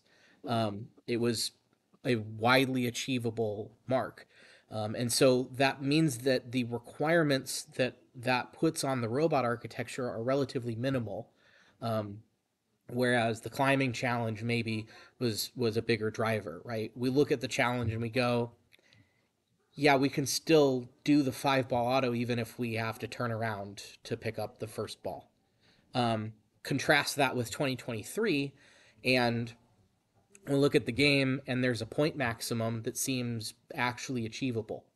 And part of being able to achieve that point maximum means that you have to be able to score all of the out of the alliance, all of the game pieces in auto. That is a requirement. If you miss those, there is absolutely no way to make that up. And so that leads to we must be able to do the 3 game pieces in auto. That is the hard requirement. And in order to do that with the amount of driving and precision and placement that's required, right? In 2022, you could pick up the ball and shoot from there long range. Can't do that in 2023. Got to drive all the way back, right? So there's more of a focus on minimizing the amount of driving that's required because that's going to enable precision and reduce the amount of speed that the robot actually needs to travel through the path, right? So those are the things that we're considering in our game analysis that's leading into the requirements development. And then ultimately, it's about coming up with a robot concept that meets our requirements. And if you remember back to the Jack in the Bot 2023 high level requirements, our needs and wants list, our need was 5-second auto cycles. And so we're looking at architectures that were going to give us confidence that we could actually hit that target. So it's about coming up with a design that meets all of the requirements. The end goal of all of this, the requirements, the autonomous analysis, all of that is a complete set of requirements that fully describes our intended strategy, robot functions, and design objectives. Right? It's allowing us to determine which mechanisms and our prototypes meet our goals. It allows us to decide which robot concept is the best at achieving our goals, especially when we have multiple concepts that maybe all meet them in some way. It allows us to evaluate if we've designed a robot that can play the game the way that we want to, including autonomous mode, and allows us to have a common baseline for discussing adjustments and changes to our design, to our strategy, or even to our team goals. Again, I'm not going to open up these links, but these are some links to requirements that other teams developed in recent years, done slightly differently, but all equally valid. Not every team does requirements the same way. And I would say most teams aren't perfect. You can go back and look at the Jack in the Bot requirements and, at the end of the season, there's stuff there that we really shouldn't have said it this way, and we should have had this requirement that we kind of talked about but didn't actually write down, and blah, blah, blah, blah, blah. We weren't perfect about it, but it still helps us in the process. Right? The purpose is to get the team thinking about the problem in the same way, getting the requirements done early in the first few days, changing them later if necessary, but establishing a common baseline and defining what questions we need to answer from our prototypes, from our Crayola CAD, from our layouts, etc. I mentioned this earlier. In FRC, we sometimes skip steps in the design process. We have a very short time frame that we're working in. And that's okay to do as long as we're recognizing which steps we're skipping and why, whether it's background research, whether it's some of the requirements, specificity, etc. Right? If we understand what we should be doing, then we can talk about deviating from that, and we all understand what the potential risks of doing that are. We agree that that's an okay risk because it's worth it to move the process forward a little bit quicker. So a little bit of a timeline check, coming back to what does this look like for 2910.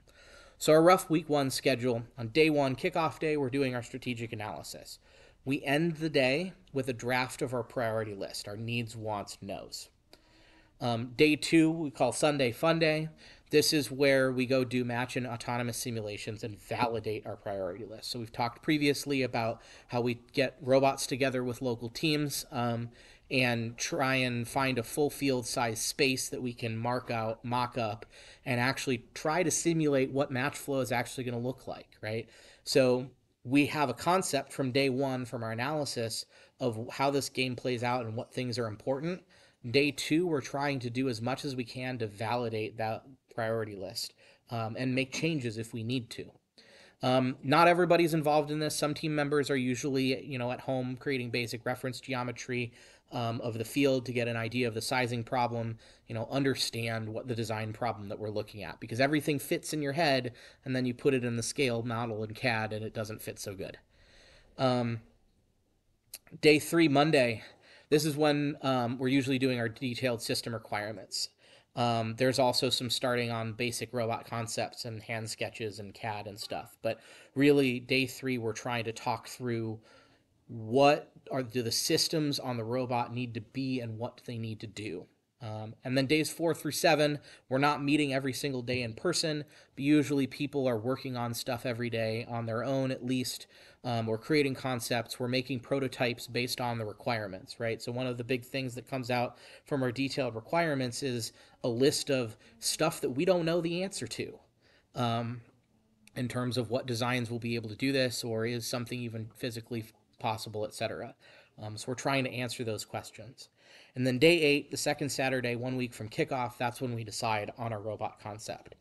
So we're going to confirm that all of our requirements are still correct based on what we learned over the week.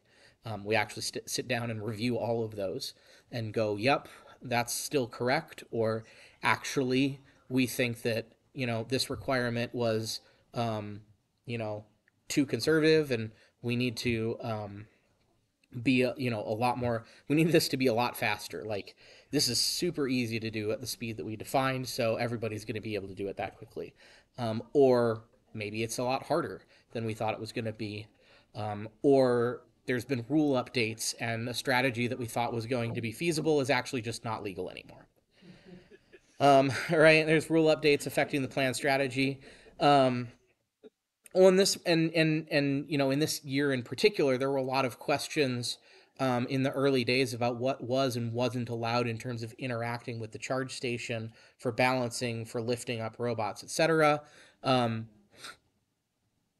So those got answered pretty quickly on, but the Q&A doesn't open until Wednesday after kickoff, right? So we're sometimes going to be sitting on we're pretty sure this is how this is going to get answered, but we're not going to have a real answer until later in the week. Their prototype results tell us anything. That's a really important one. I'll go into that a little bit later, but we learned some really critical things from our prototypes this season that drastically changed the direction that our intake was taking in design. And then what robot concept meets the requirements the best. So usually we've got a couple different concepts floating around at this point, or we've got one concept we like, but we're trying to refine it down to something that actually meets all the requirements. And then end of day 8, we start the real primary geometry, so the actual document that's going to be the final robot. So in a little bit more detail, kickoff day, after the meeting, after we've got our priority list, We'll either look at or review some basic field geometry CAD to get a grasp on the size of the problem. The picture here is actually from Wildstang's blog, build blog this year. But we looked at this and then we also made our own version so we could play around with it. But this was kind of looking at the different scoring levels, etc., with a 26-inch long robot on the floor. And you look at this and you immediately go, oh, that is a long reach. And that's maybe not immediately obvious when you're just looking at the images in the game manual. Like we're gonna need something big sticking way out there in order to be able to do this. Days 2 through 7. Throw ideas in CAD and see what sticks. So here's a bunch of different really basic mock-ups, all based off of that same field geometry that we created. Right, we had a very basic pink arm that wasn't what we ended up with, but it's similar. This is just a more standard one with a central pivot that's a little bit higher up. We had a tilted elevator with a linear extension that was just, these are like 5-10 minute sort of CAD sketches just to try and understand the geometry problem. Tilted elevator, but with a rotational joint, like a wrist. A linkage arm based on 67 Hot Teams 2005, and I've just put two pictures there, kind of showing the two different motions. And we're looking at all these and going, what's gonna work the best? You'll notice of these three or four concepts, the pink arm is one that really lets us be able to pick up and score on opposite sides of the robot. Tilted elevator with the wrist also could do that, but it would require being able to pass the wrist through the elevator structure.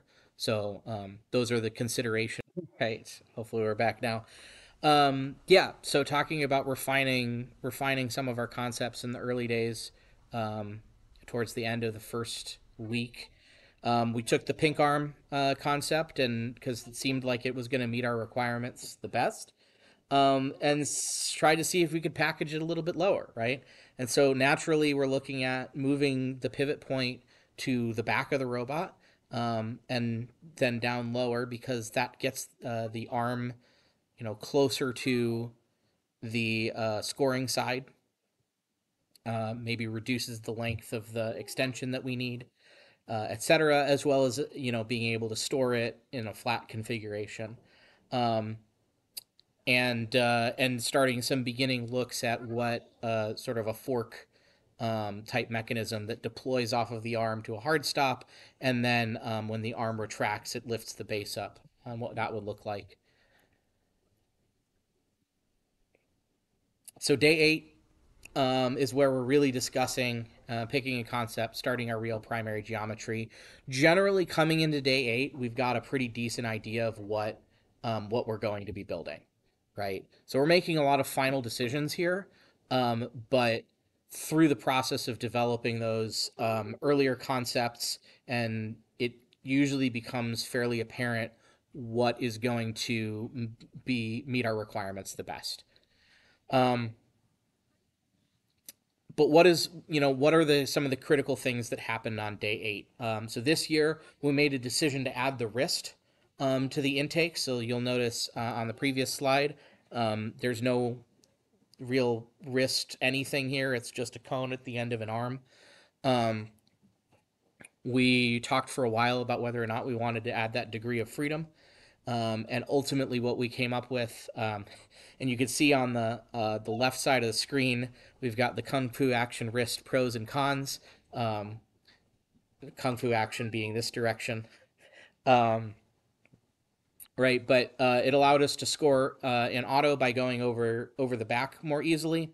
It provided versatility on what intake design we ended up with. Right, we didn't need to have something that had a very specific geometry because there was no adjustability. We had anti-kabonk technology, so that was when coming into the loading station. It allowed us to put the arm in a much more vertical configuration for grabbing the cones off the shelf, so we could slam the bumpers into the wall without thwacking the arm every single time. And then the cons was it was going to add mass to the end of the arm, and it was another degree of freedom.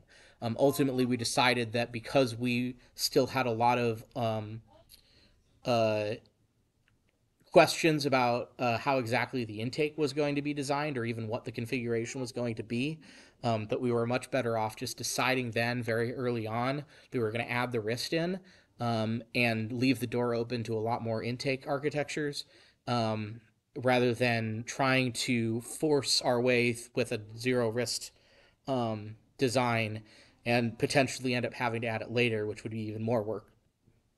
Other big decisions that got made on Saturday, at the Saturday 1 week from kickoff, and this is happening as we're sort of laying this out on the screen. Um, the We're going to do a single sprocket with number 35 chain. We were going to do pink style E-chain run. We thought at the time it was going to be on the side of the arm.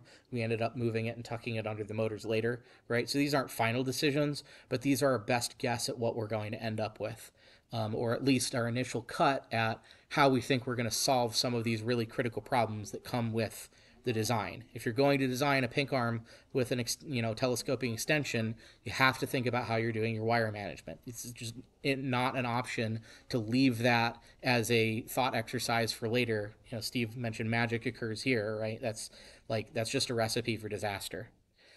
We made decisions that the arm extension gearbox was going to be integrated with the side plates that were mounting the pivot. That the pivot gearbox that drove that shoulder was going to be low and as far forward in the chassis as we could put it, for center of gravity purposes. That we were going to power the extension in both directions as opposed to having like spring extend, winch retract. We expected the arm tube sizes were going to be 3, 2.5, and 2, which is what we ended up with, and that was based on doing some earlier layouts, when it seemed like a pink arm was going to be the direction we were going a few days before. Just it was just one of our mentors basically went in and was like curious if we could squeeze it into that package, or if a 3, 2, and 1, which is more traditional, was where we were going to end up. And we decided 3, 2.5, and 2 seemed like it was doable, so that's what we went with. We decided on the wrist, and then we had this TBD, which was the triple balance device. Um, that we decided at that point in time, we didn't know if it was going on the robot or what it was going to be, but we were going to pursue it, and it was going to have shared pivot and shared power with the arm. Um, and then ultimately, a few weeks later, we decided that we were not going to continue designing that into the robot. So then that's the end of our first week, right? So our later weeks we're refining, so we're doing higher fidelity prototyping, maybe testing real geometry out of CAD. For example, our learning in week 1, with our prototypes, was that the sideways wheels were bad. In this case, you could see this first video. If we didn't absolutely hit the cube exactly dead on, it was just getting kicked away. So this is a very rudimentary prototype. It's got some wheels on some drills, um, on mounted to a furniture dolly, right? So we're rolling the prototype towards the game piece, mimicking what the actual robot will do. And early tests where we hit it dead on looked very promising, and this is the architecture that we thought we were going to have for the robot.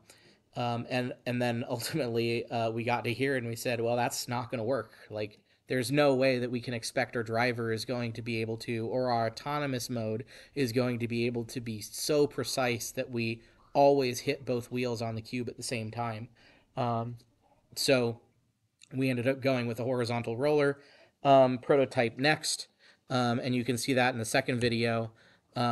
This was sort of testing on this time on the cone. We'd already tested it on the cube and knew it was going to work well, but convincing ourselves that we were going to be able to pick up upright cones, the way that our requirement said. And that test, I'll play it again, pretty well convinced us that we were going to be able to meet our requirements with a horizontal roller system. Yeah, it's got vectored intake wheels on it because we were trying to figure out if we could like make it center the cone or something, and ultimately we decided it didn't work good enough to be worth the wait. Week 2, we're finishing primary geometry, so we're trying to get it to a point where it's never final until the robot CAD is done. There's always some tweak that's being made to some interface or whatever, but overall robot size is locked down. Where major systems are interfacing is defined. In this case, it was where is the pivot, how big is the sprocket, what's the extension length on the arm gonna be. We did not have an intake figured out at the end of week 2, but we had some concepts. Um, but the main like section of the robot was not fundamentally going to change. And starting our 3D design starts in week 2. And then weeks 3 and 4, we're finalizing our detailed design. We're ordering parts, and we'll release parts from manufacturing, make it in house, send it off to sponsors, etc. And then we build the robot. And all the magic happens, and then bada bing, bada boom, go play. Yeah. Um, so yeah, that's kind of the wrap up here. That's what our first week of the season, plus a little discussion on what happens after that looks like. And the priority that we put on making sure that we get our strategic analysis correct, and that we get our requirements correct, so that as we're going through those exercises in that first week leading up to that second Saturday, we're confident that if we come up with a design that meets the requirements, we're going to be able to achieve our goals, or at least design a robot that is capable of achieving our goals. Yeah. So other questions? Yeah.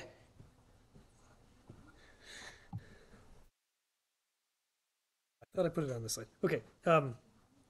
We're Evan's gonna troll through the questions a little bit, pick some out, but this is kind of orthogonal to this presentation. But I usually don't speak as a representative of Swerve Drive Specialties, my employer, but I am right now. Grease your modules after you have put them together, but before you run them, put some grease on there. Red tacky, the stuff you get from AndyMark, white lithium grease, somewhere, grease with like an NLGI of 1, like relatively viscous stuff. We have enough power in the motors that that's not a problem. Don't use like motor oil, it'll just drip everywhere. Yeah, you have to grease them. You will get premature wear on your gears. There's spur gears and bevel gears. You potentially could get galling. They could actually stop moving if there's enough localized friction. And it's so loud. It's grease your gears. I mean, we only re-greased 2 or 3 times during the season, even with now how many times? Okay. So for our 4 events prior to championships and then championships. So that's with many hours of practice time on them in addition. So yeah, you'll get carpet fuzz in there, but this is entirely separate to this. But please, because more than one person has asked me at competitions, "Oh, we should grease that?" Yes. Yes, you should. Got any questions, Evan?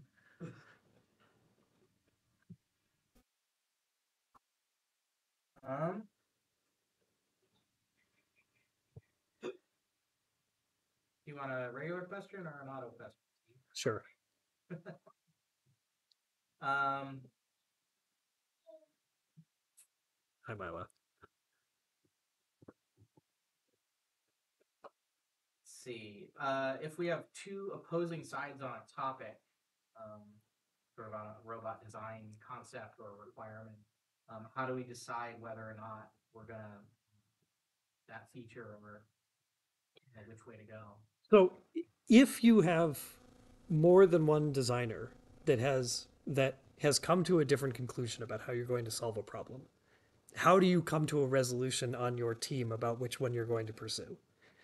This comes down to there are a couple of factors that are really important. How early in the season is this? How impactful to your design is it going to be overall? And who are your stakeholders in this?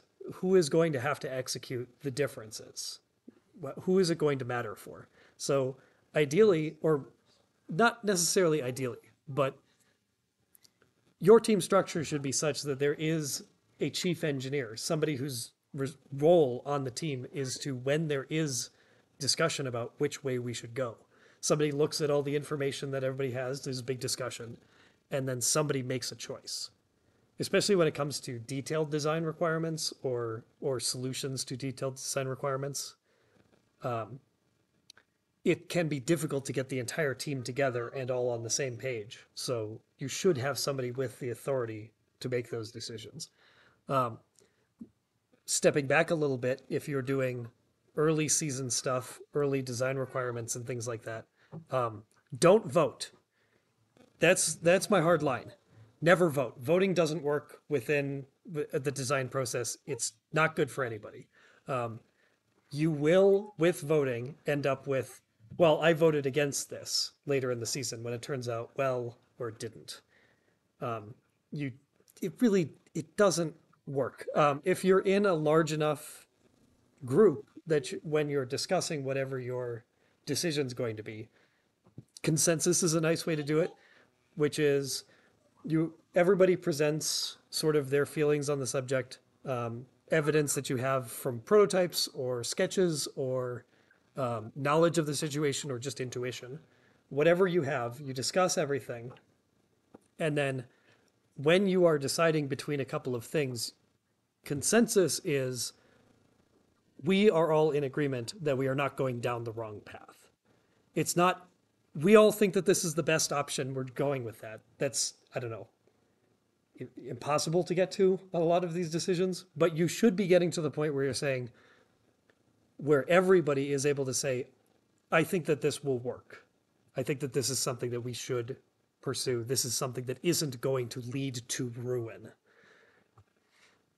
That's sort of consensus. But in smaller detail design things, somebody or some subset of people has to be able to have the authority to say, we've seen the options, we're picking this one. Otherwise, you're just gonna be spinning your wheels.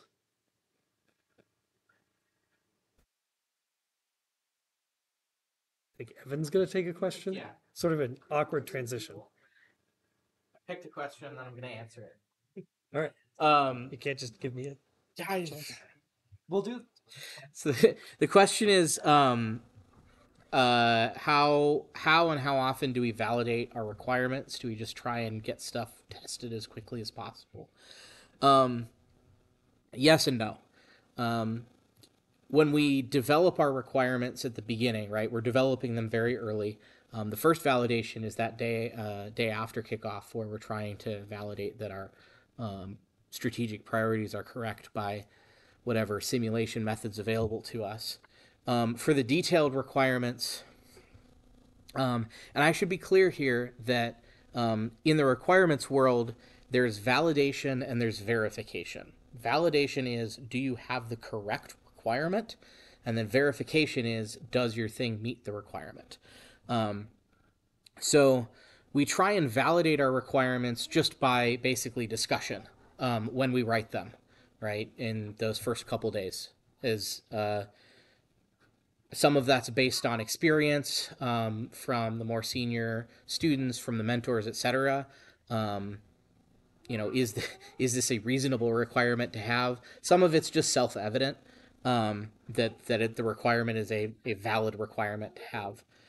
And then as we're going through the process, there's checkpoints where we're trying to ensure that the design that we're developing is on track to meet those requirements. Ultimately, we're not going to be able to say for certain until we build the robot and run the robot and conclude that, yeah, yay, verily, it does meet the requirements. But we're doing a check the Saturday after kickoff when we're coming up with we're picking our final concept and choosing our primary geometry, right? There's basically a fairly quick discussion on, is this, let's run through the requirements. Is the thing that we're heading towards going, to be able to meet all the requirements? Then there's a check, a few weeks later when we're nearly done or done with our detailed design of the robot, that before we actually ship it off to make parts, is our design going to meet the requirements that we've set out? That's based on prototyping results. That's based on whatever analysis, motor selection, math, etc. that we've done to determine that we've designed the system strong enough and fast enough, etc. And then once we build the robot and we start doing bring up and testing, then we check it one more time. So we do try and make sure that we have these planned in sort of checkpoints where we're looking back at the requirements that we've written and we're looking at the design as much as it's defined at that time.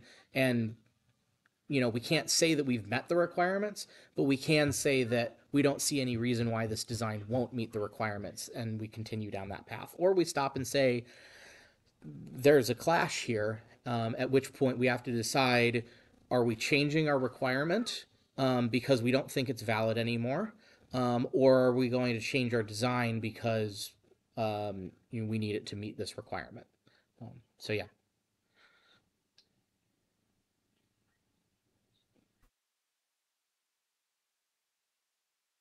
So, here's a question. What sort of tests do you do in CAD?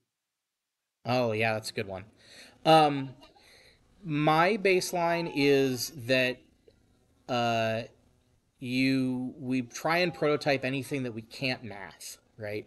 So something like how quickly an arm is going to move or extend, um, or how much force it's going to be able to lift, those kinds of things. We're not going to prototype that. That's something that we can easily figure out with geometry and calculators.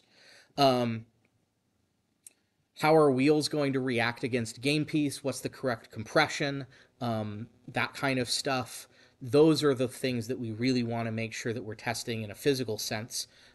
Even if it's something that's as basic as the videos that we had earlier, where it's like just two wheels and drills, right? In that case, it's maybe not even so much about the correct compression as it is like, let's try this configuration in a couple different scenarios and see what's good and what's not.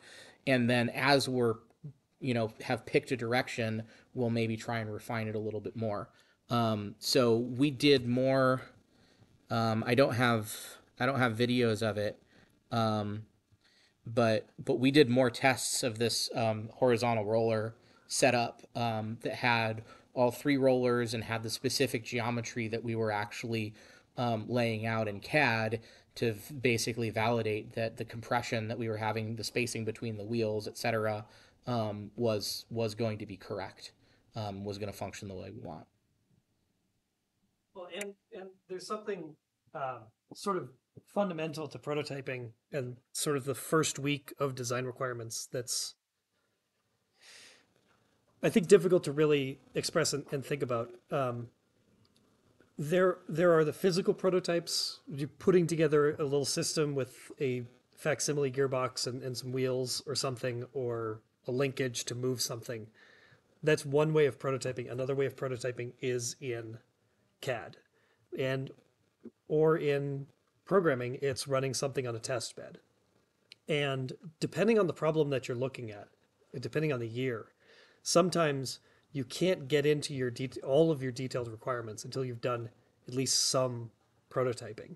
Like, you can't say we're going to have a design requirement that's going to have us scoring on all four levels of whatever this is, that holds on to the game piece until you're over the scoring element.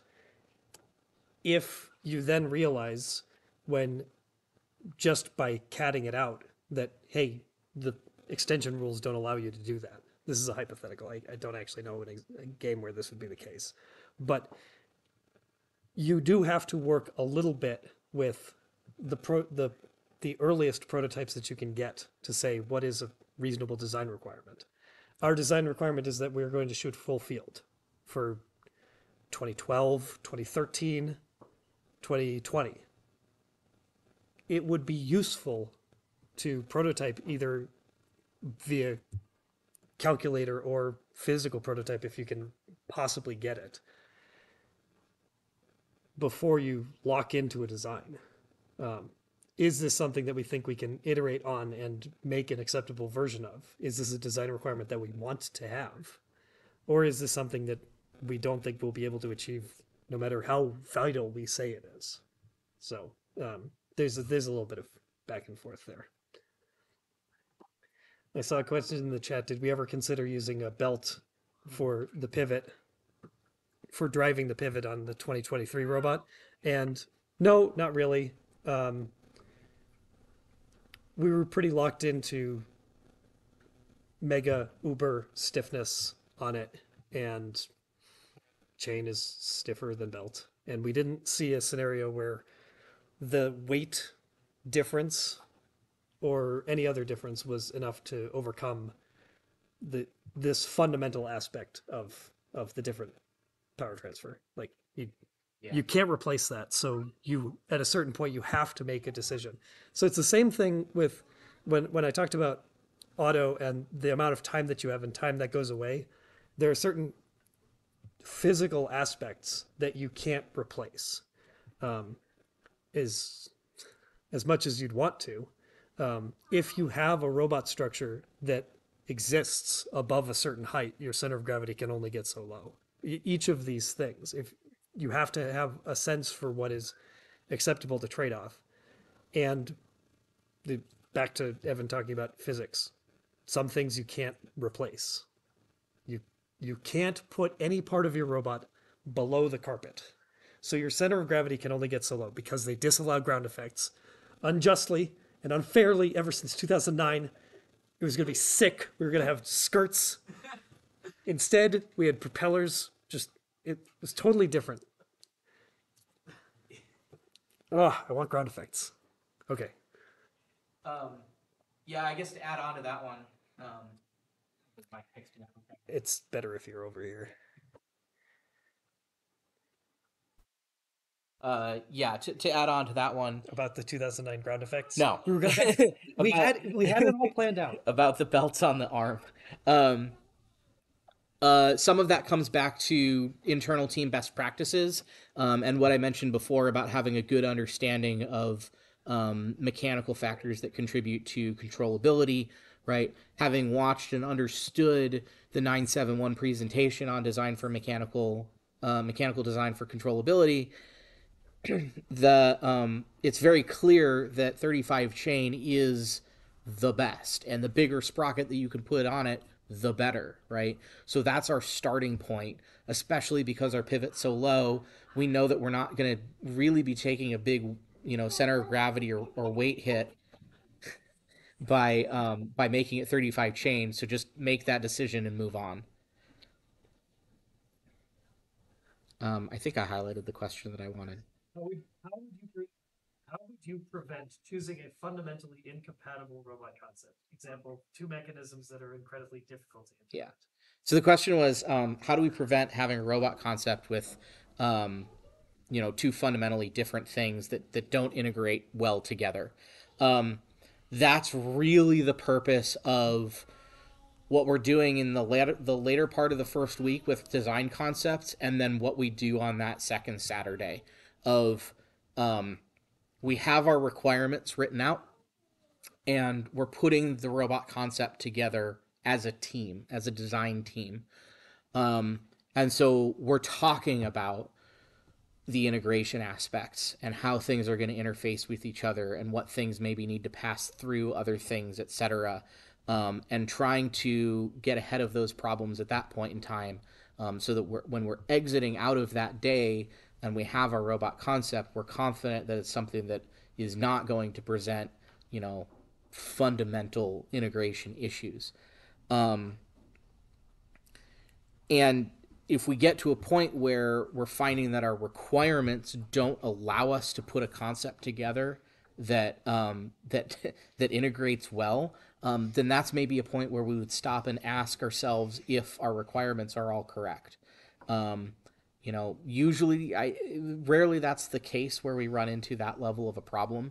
Usually at the level requirements we're writing, there is an architecture in there that's going to meet our requirements. But, Yeah, it's not really about like having different people coming together with different ideas and trying to, make them mesh. It's about us as a design team looking at all of the different options that we've come up with and talking about how we could potentially integrate the best aspects of it, or that there's a particular concept that's just so clearly better than all of the rest of them that we're just going to spend time refining that until we're confident. And from a high level like team resource and team building thing, I've talked about this with some of the challenges that have been in previous games, like 2019, climbing the HAB, getting onto HAB level 3, very complex. Took your entire robot architecture in a lot of different solutions to be able to do it.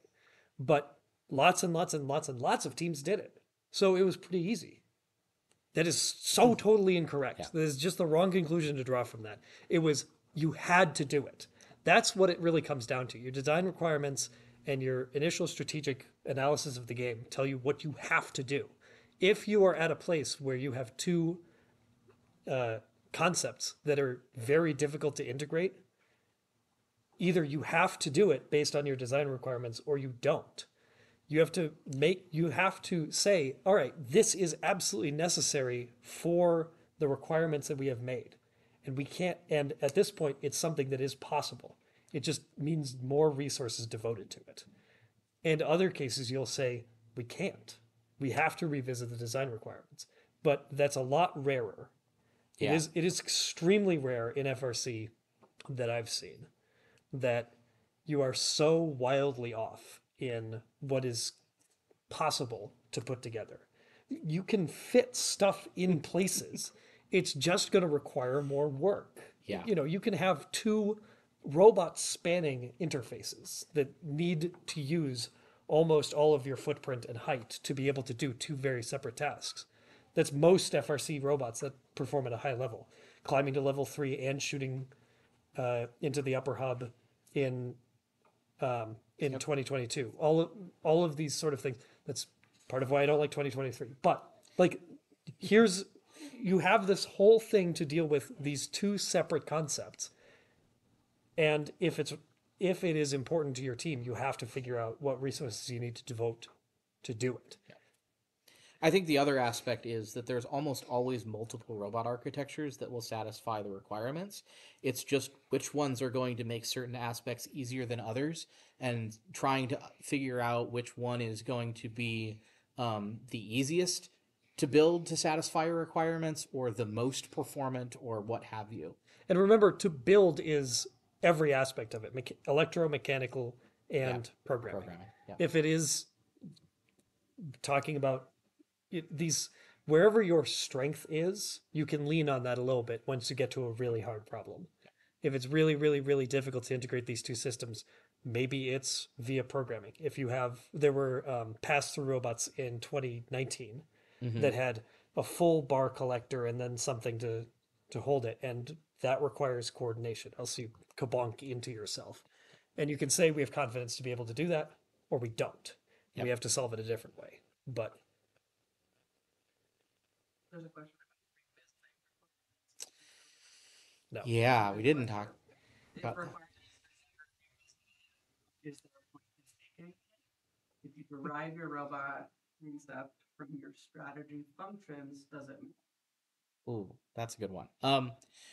Yes, I think I do think it's still helpful to create requirements even if you never revisit them, because the process of creating those requirements still involves everyone on the team coming to the same understanding of what you're moving forward with. I didn't restate their question. Sorry. The question was You restate the question, then we'll restate the question. Okay. If you derive your concept from your strategy functions, does it? Okay. So sort of two parts of the question. First one is, if you never revisit your requirements, is it worth making them? And then the second was, if you derive your robot concept from your strategy requirements, does it matter? So I guess I'm assuming that by requirements you're talking about detailed requirements. So yeah, I think there's still value in creating them, even if you don't revisit them periodically. Um, I do think that you will get more value out of them by revisiting, even if you don't do it as frequently as as we do. Even if it's only like at the end of the season, you come back and you look and go, well, here's our requirements and here's the robot that we developed, and we kind of got off track here, or we met all of our requirements or whatever. But the exercise of talking about and developing those requirements and thinking about what is an acceptable versus unacceptable solution is still a valuable exercise for moving forward, even if you never go back to it. Um, and in the same vein, does it matter if you create those detailed requirements versus just the strategy priorities? I mean, skipping steps, it's up to your team. Basically, we find that there's value for us in going to that extra level of detail, in terms of having that common understanding when we're talking about our prototypes results, or the various options that we're looking at of what is and isn't good enough. But it's also perfectly valid to skip that step and just say, hey, we think that creating our priority list or our needs, wants, or whatever, and then going straight into figuring out a robot concept, like if that works for you, that's great, right? Skipping steps is totally fine as long as you acknowledge that you're skipping the step and what you may or may not lose by doing that. But 6 weeks is a very short amount of time. So we choose to spend basically an entire day, our entire meeting working on developing our requirements, because we find that it helps our process that much. And some of it comes down to how many and how often are your designers in your different Mm. robot disciplines meeting or talking. You can do a lot with a lot of implicit requirements if the same people are there all the time and their understanding of the robot is updated the only time that the understanding of the robot is updated is when everybody's together and working on it. So there's nobody left out. Yep. If it's more difficult for you to get communication across the different teams because different shifts or people are available different days or whatever, and they are heavily involved in things, then having things written out and explicit can be very useful.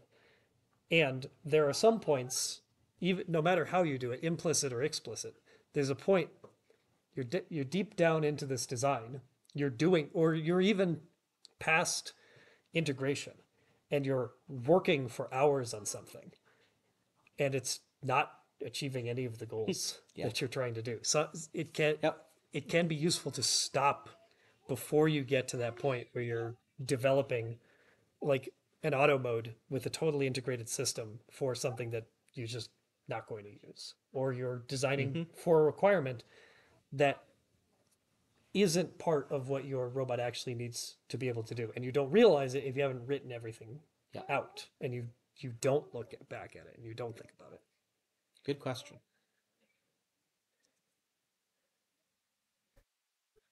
Anything else, or? There was a question about how long does it take us to design the robot after the set. So a 2910 specific question about what our schedule is past primary geometry. CAD lock was the end of week 4, right?